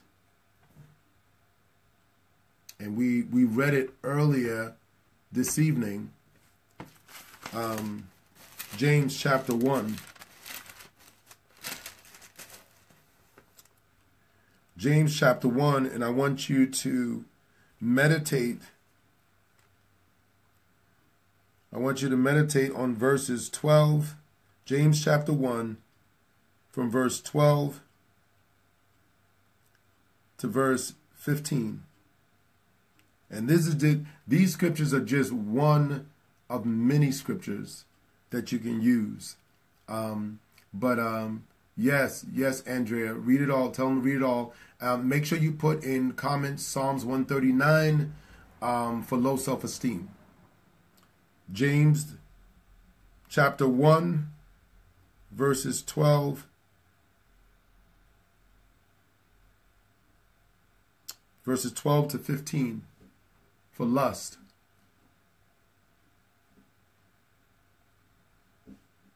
God bless you, Valerie. Okay? And so there are so many other scriptures that you can read from. But simply what you want to do is meditate on it. And then you want to, and what does it mean to meditate on it? Very simply, it means to, what I would do if I was you, for those of you who are dealing with these various themes, you must plant it in your subconscious. The Bible says, how can a young man cleanse his way? It says, by taking heed to thy word. With my whole heart have I sought thee. O let me not wander from thy commandments. For thy word have I hidden in my heart, that I might not sin against thee. So in other words, it's the hiding of the word of God in your heart that gives you the victory over that sin. It's the hiding of the word. So when you take that word, whatever word it is, whatever issue you're going through, when you take that issue and you do a comprehensive study, what do I mean by that? I want you to get a pad. I want you to get a pencil. Don't use your computer. Don't use your laptop. Get a pad with a pencil or a pen. And I'm going to tell you why. Because some of the things that we have forgotten how a person memorizes things. We memorize things by what we see, by what we hear, by what we experience through our five senses. We memorize things through repetition. And we memorize things when we do things simultaneously with the same thing. Like, for example, if you want to remember someone's name, what you want to do is when they tell you your name, you want to repeat it in your mind, speak it out, type it on your phone, and then all you have to do is during that moment, constantly mention their name. So when you're talking to them, you might say, like if you met me and I said, hi, my name is Rodney. You might say, Rodney. Oh, Rodney, it's good to meet you. So Rodney, what do you do? Oh, so Rodney, you're a pastor. Oh, that's cool. So Rodney, how do you do? When you do that, what you're doing is that you're making an indelible imprint in your subconscious. So when you see me, you're going to remember Rodney. The same thing with the Word of God. When you take the Word of God and you not only read it, but you write it down. When you write it down, this is your subconscious mind remembering everything you're writing. Then take it, post it on your refrigerator, post it on the mirror in your bathroom, post it in your car. When you start your car and you're warming your car, take that paper from off your visor, read it. Read it again, okay? And then when you pray, pray concerning that word. If it says, I am fearfully and wonderfully made, and let's say you don't believe that. You're like, oh, I think I'm just status quo. Then know what you do? You pray. Father, I see your word saying that I am fearfully and I'm wonderfully made. But God, I don't feel that way. Help me to understand what you mean when you say that. See, when you do that, what happens is that the Holy Spirit and you are now engaged in the construction process of your upbuilding. The Holy Spirit is within you, and the Word of God says He will lead you and guide you into all truth. So you got to put it everywhere. The Bible says in the book of Deuteronomy, it says when you teach the Word of God to your children and even to yourself, it says you want to teach it to them when you get up. You want to teach it to them when you lie down. You want to teach it to them when you're at the table. You want to teach it to them when you get up from the table. You want to teach it to them when they go out the house. You want to teach it to them when they come in the house. You want to keep teaching it. Keep pressing it. Keep pushing it. Keep teaching it. Keep teaching it. Same thing with you. If you want to break free of any situation, if you're struggling with lust, your lust is not taking you over because that guy or that girl is so fine. No, your lust is not taking you over because you're so lonely. No, Your lust is overtaking you because you're watching lustful programs. You're listening to songs that talk about sex and lust. You're having conversations with people about lust. You are listening to gossip about lust, about people having an affair. You're going on your job and you're talking to your coworkers about lust. You're meditating about how it feels and how does it feel? You're sitting there and you're thinking about all these different things. And because you're imprinting in your spirit lust. You want to break free of it? Imprint the different stuff. Imprint the stuff that is against lust. Imprint what the word says the punishment for lust is. When you keep imprinting that, then now your spirit has the power to deny your flesh. Because your flesh is sinful. The Bible says, in this flesh dwells no good thing. So this flesh is sinful.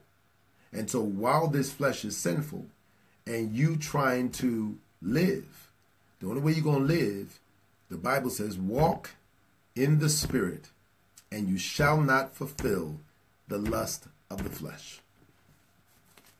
Amen. So this is part 2. We're going to go into part 3. I'm going to pray and ask the Lord if it's okay to do part 3 tomorrow. And so I'll let you guys know. Otherwise, then we probably won't meet again unless the Lord allows until Monday evening at 8 p.m. And so God bless you. We're going to go down in prayer right now. I thank you all for watching and listening. Please, once again, if you are not registered for the Power of One conference, please register today. Register today. We have a little bit more time. It's not until October 20th through the 22nd. We need folks to get your rooms. Get your rooms. You don't have to pay for your rooms right now, but you got to at least give them your credit card information so they can secure your room, because that takes one of the rooms off of our list of rooms that we have to fill. And so you're helping us out to bring order. So do it sooner than later. Make sure you register for the conference as quickly as possible. I'm telling you, you are going to be blessed abundantly, and it's going to be life-changing. And so let us go down in prayer. I love you all in the name of our Lord. It's called the Power One Conference, by the way. So I love you, and I pray that you would go deeper in the Word of God. Thank you, Tricia, for posting that once again. Amen. And so let us pray in the name of Jesus. Father God, we thank you.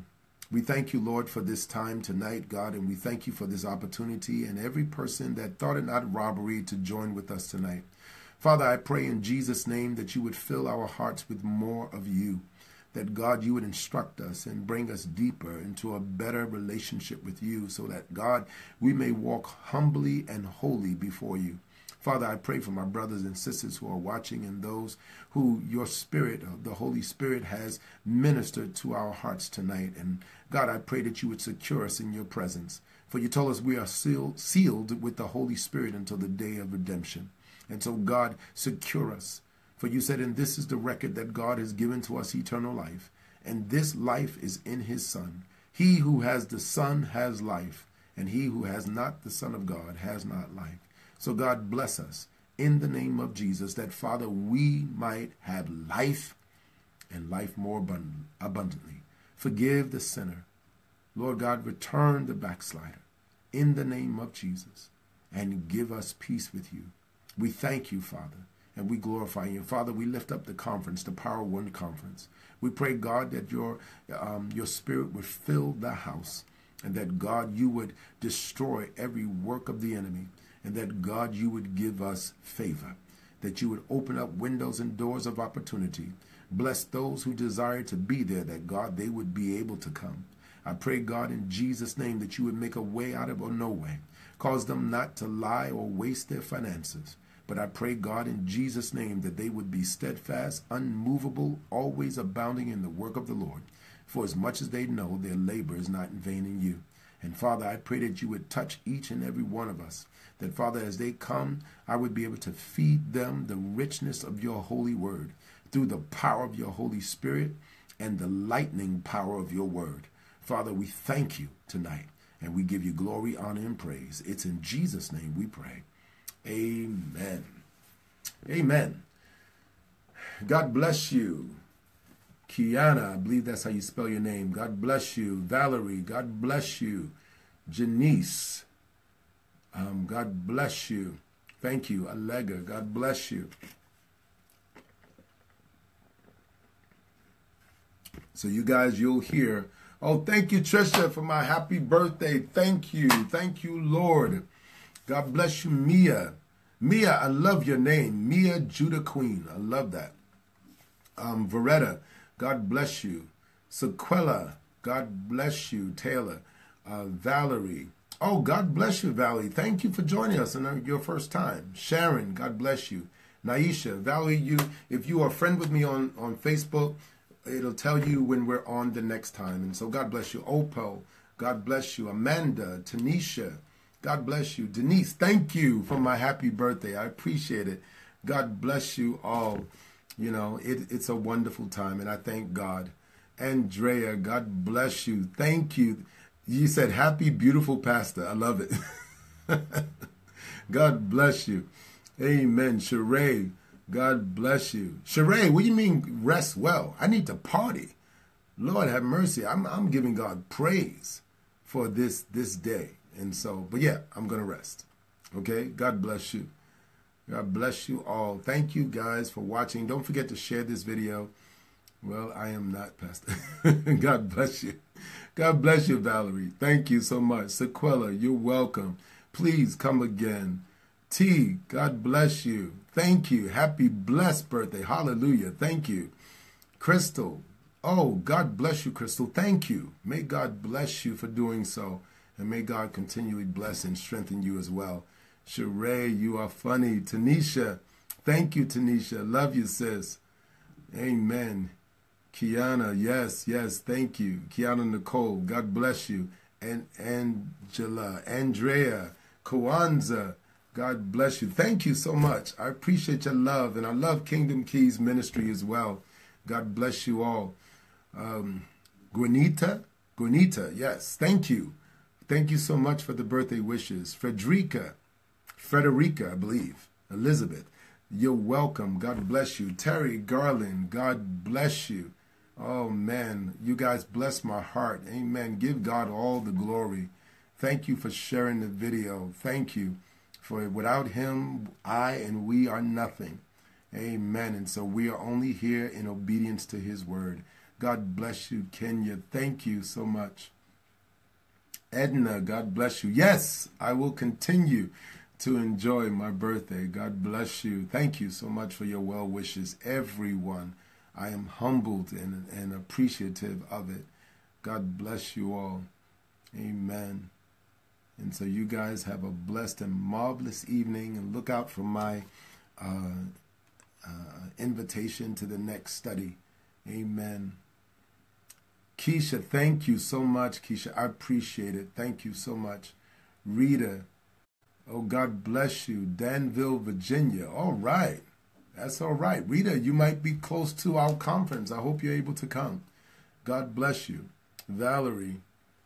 Oh, thank you, Valerie. I appreciate that, and I receive that in the name of Jesus. Thank you. Thank you. To God be the glory. Everything is for his glory. Everything is for his glory. Amen. All right, everyone. I wanted to be able to say goodnight to everyone, and so if nobody else is going to comment, I'm going to get ready to shut off. And so have a blessed night, wonderful weekend. God bless you, Edna. God bless you all.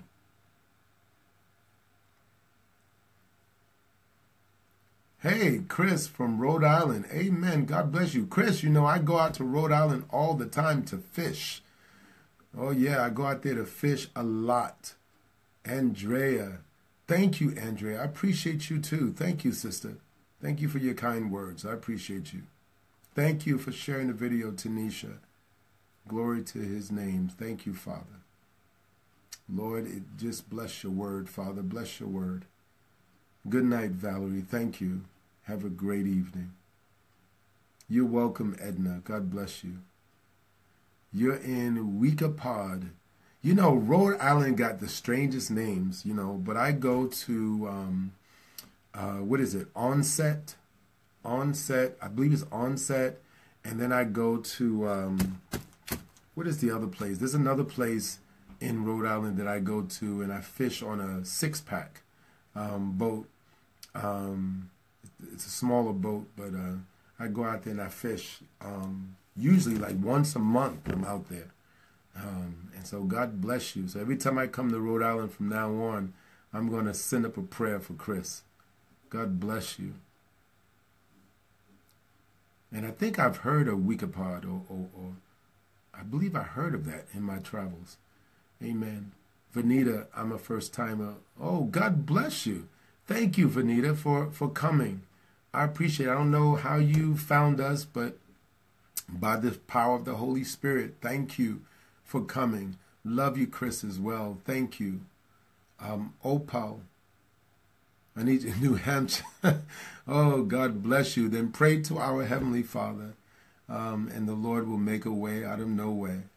The Lord will make a way. And you know, in fact, Opal, I just came from New Hampshire fishing again. Y'all hear this a lot. I fish everywhere. Hey, Cynthia from Hawaii. Guess what? I was in Hawaii too. Amen. God bless you. Thank you. It's a beautiful island. Oh my God, such a beautiful island. I loved it. I'm trying to think of the name of that mountain I went to that had that strong wind and had chickens all over the place. And I'm like, man, a black man in a place with nothing but chickens, I wouldn't have to go in the house. I could live outside and eat. And then I was really amazed how the wind was so strong blowing me, but then it wasn't blowing the chickens nowhere. I forgot the name of the mountain. It was the mountain where the king of Hawaii threw the soldiers over the cliff. And they got a strong wind. I can't think of the name of the mountain. Maybe you may know it. Amen. But God bless you, Cynthia. Thank you, Crystal, for sharing the video. I appreciate you. God bless you. Eddie Robinson, God bless. Atlanta. Eddie, I used to live in Decatur, Georgia. I used to live in Decatur. God bless you. Oh, yes, Chris. Yes, yes. I have shirts and stuff like that when I go fishing, I put on my shirt that says Fisher of Men. You know, because that's really my first love. My first love is preaching and teaching the gospel of Christ.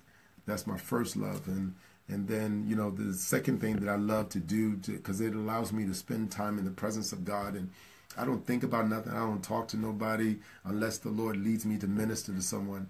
But I spend time fishing and praying. And God has blessed me to be very successful. But I was telling one of our sisters, who was from Opal, from New Hampshire, that I just came from New Hampshire fishing for whiting and ling fish. We were in 400, yeah, I think we was in 400 feet of water, 400 feet of water out there in the deep ocean. And I really enjoyed myself out there. And so it was a good time. Amen. Verin, Pastor Verin, Jacino, God bless you for watching. God bless you. Oh, yes, Crystal, I will. I will. Just send me an invitation. Send me a request, and I will. Joanne, God bless you. Thank you for watching. Thank you for coming. Everybody have a great evening. I'm trying to stay on just a little bit longer to wait for those who, you know, I can just acknowledge and just pray God's blessing over you, and that God would bless and keep you and strengthen you so that you might be faithful to the call of Christ. Amen. This is the time. This is the season for us to walk uprightly before the Lord. Oh, Joanne, yes, I will enjoy the rest of my birthday. It is my plan. But whatever the Lord wants me to do, I enjoy teaching. I enjoy it so much. I enjoy the people of God, and I enjoy ministry. And so there's no greater love for me. And so I'm having a good time. Though it's my birthday today, I'm having a great time in the Lord. And there's so much peace and joy in my spirit right now. And so having a good time, you know. And I still get out. I still get out and do things. Thank you, Melissa Thompson, for sharing the video. I appreciate you. God bless you. Oh, thank you, Joanne. To God be the glory. Thank you. Gwenita, first time listening. Oh, thank you. Thank you for coming, my sister. Thank you. Marianne Baker, thank you for the birthday wishes. I appreciate it. But Gwenita, thank you for coming. Send me a friend request if we're not friends already, and that way you'll know when we're on the next time. You're more than welcome. Any questions you have or anything that I said that wasn't clear, please let me know, and I'll do my best to sort of break it down a little bit easier. Amen. And so God bless you, Vanita. Thank you for that birthday wish again, my sister. Thank you so much. I love birthdays, whether it be mine or someone else's. Love it. Edna, that's how it's supposed to be. Be happy always in the Lord. Yes, Edna, you're right. Be happy in the Lord. Always. Always in God. Yeah. There's joy of the Holy Spirit. Pastor Jacino, thank you. Thank you for the birthday wishes. I appreciate it. Naisha, thank you so much. I appreciate you. Thank you. Thank you so much. That cake looks good. It looks good. Edna, amen.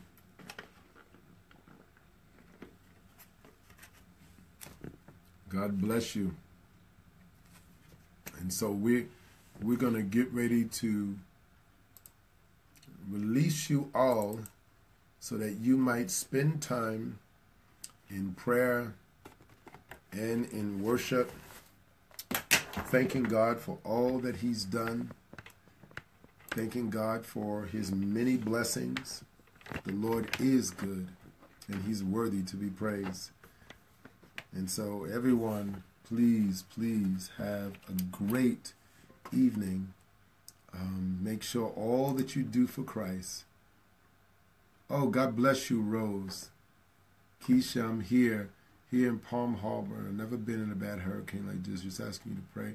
Yes, in the name of Jesus, Keisha. Yes, yes. We've been praying for many of our family. I have a brother that's in Florida. And so I've been praying for Florida. I've been praying for Antigua, Puerto Rico. I've been praying for Barbuda, Bermuda. I've been praying for Cuba. I've been praying for Houston. Been praying for this entire nation because this is only the beginning of sorrows. And so we're praying for the people of God that wherever you are, that you would be in the presence of God. Make sure you are faithful to your Lord. Make sure you're faithful to God, and God will watch over you. And if this is your end, if this is your season, then know this, that heaven is your home. And so God bless you. In fact, Valerie, I was supposed to go down to Florida in 2 weeks.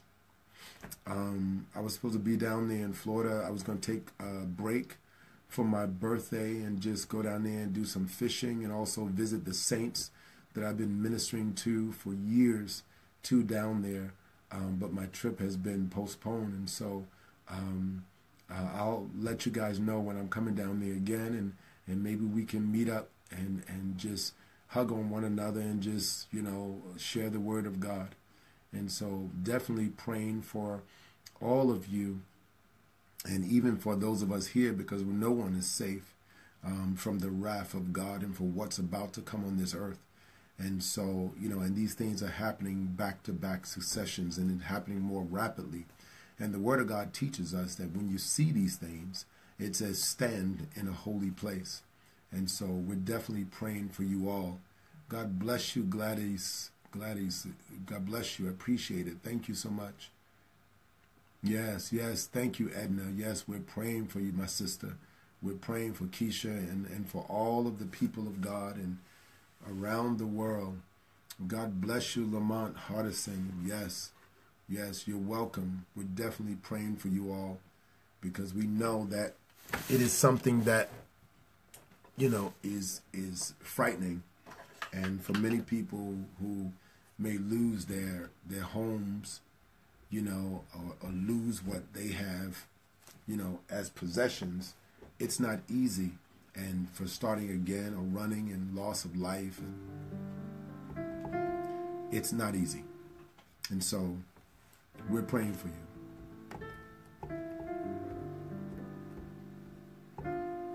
So God bless each and every one of you.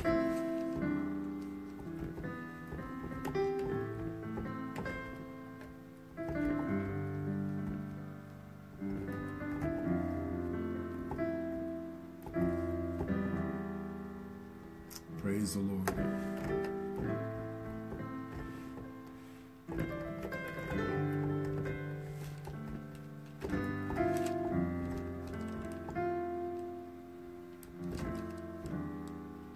Hallelujah. Thank you, Jesus. Father, cover them. Cover them, Lord, in the name of Jesus.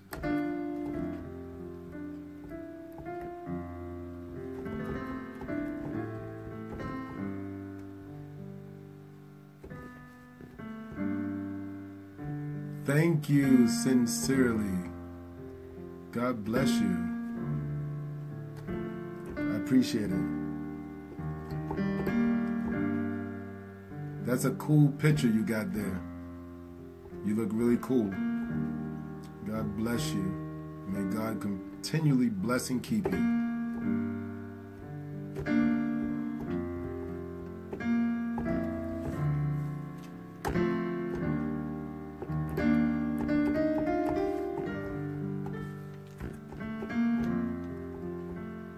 Yes. Cover your people, Lord Jesus. Cover your people. I don't know why the Holy Spirit is just having me just wait a little bit longer. And so we're just praying in our spirit that God would cover each of you.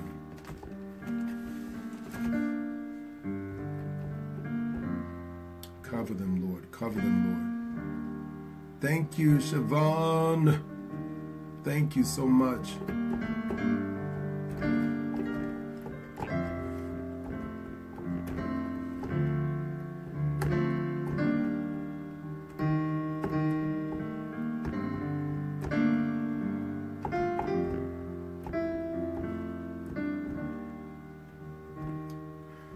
God bless you, Mia. This is just my heart praying to the Lord for God's people. Chris, God bless you. Yes.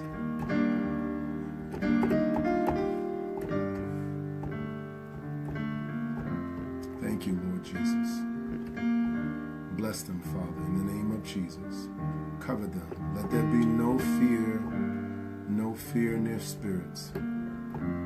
They shall not be moved, but they shall be steadfast, unmovable, always abounding in the work of the Lord. God bless you all the way from the Netherlands. Hallelujah. God bless you. I believe it's Aldele or Alde. I believe. Beppo. God bless you. Forgive me if I'm mispronouncing your name. We love you all the way from here and all the way to there. May the Lord bless you and keep you.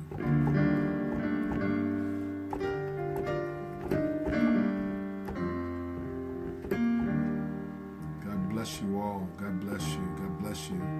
Father, watch over them. Cover them in the darkness of night. Lord God, let you be their light in the midst of the night. Father, I pray in the name of Jesus. All right, Denise, Father God, give provision and protection, Father, in the name of Jesus for Denise, Lord God. I pray that you would give her holy wisdom and knowledge to know exactly what to do and when to do. Father, watch over Daphne. Watch over her in the name of Jesus. Oh, Father, in the name of Jesus. Let your power fall when your name is called.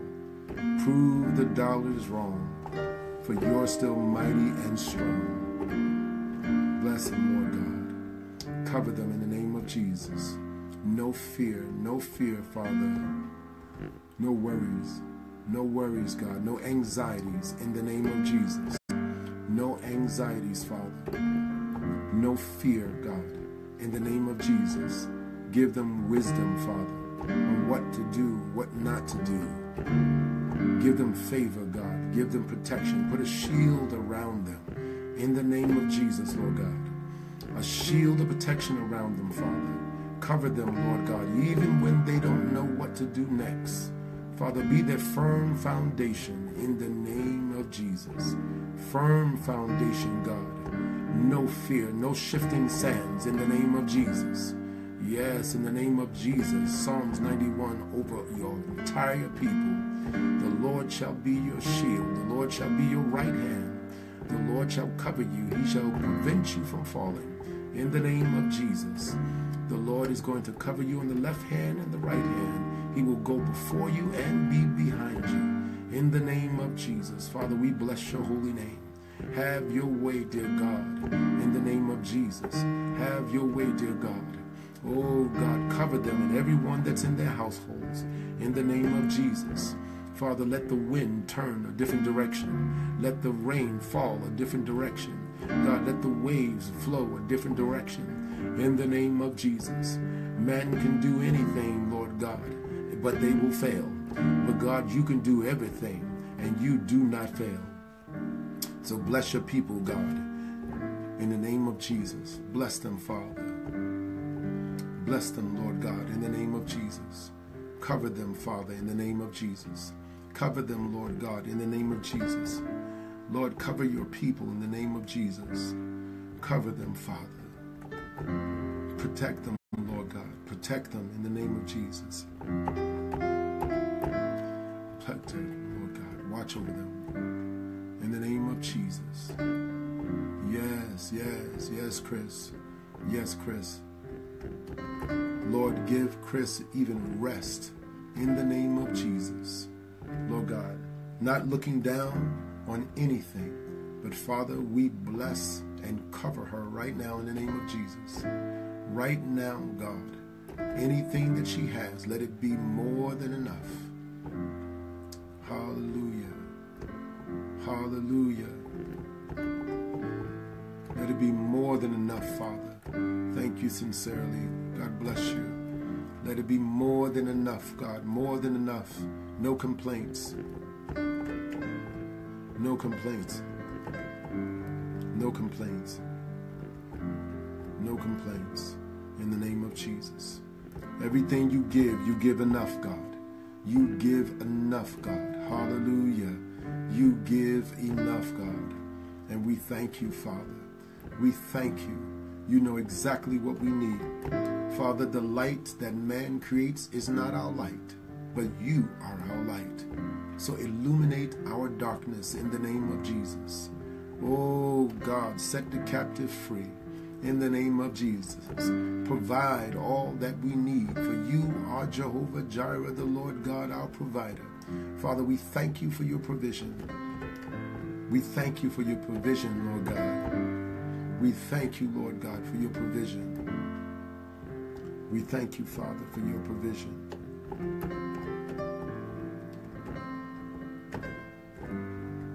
We thank you, Lord God.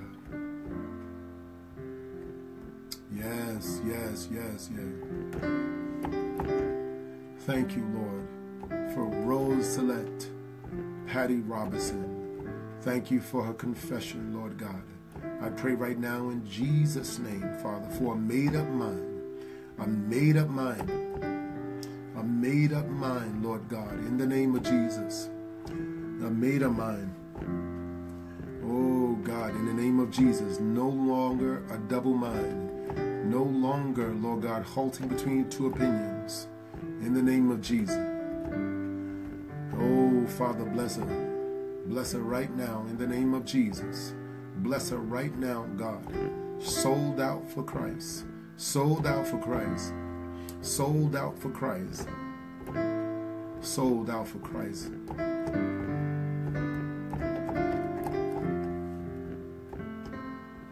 Sold out for Christ.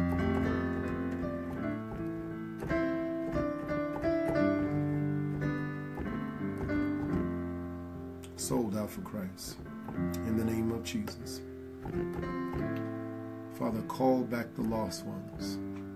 Call back the lost ones.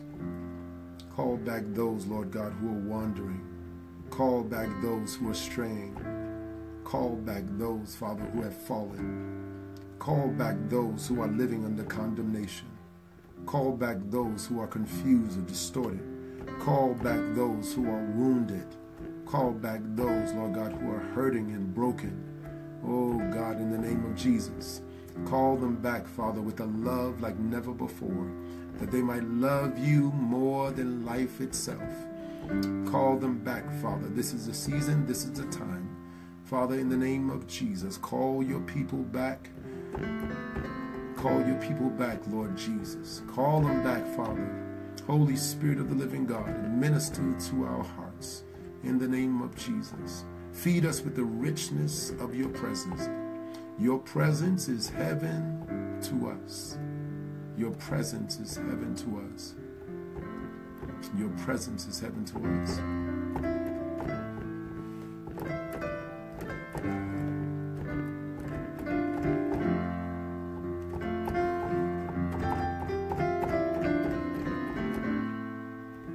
Thank you, Jesus. Bless your holy name, Father. Bless your holy name, God. Bless your holy name, Father. Be glorified. Be glorified.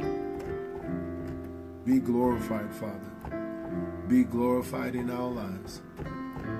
Be glorified in our lives. We thank you, Father, and we bless you. In the name of Jesus, we glorify you.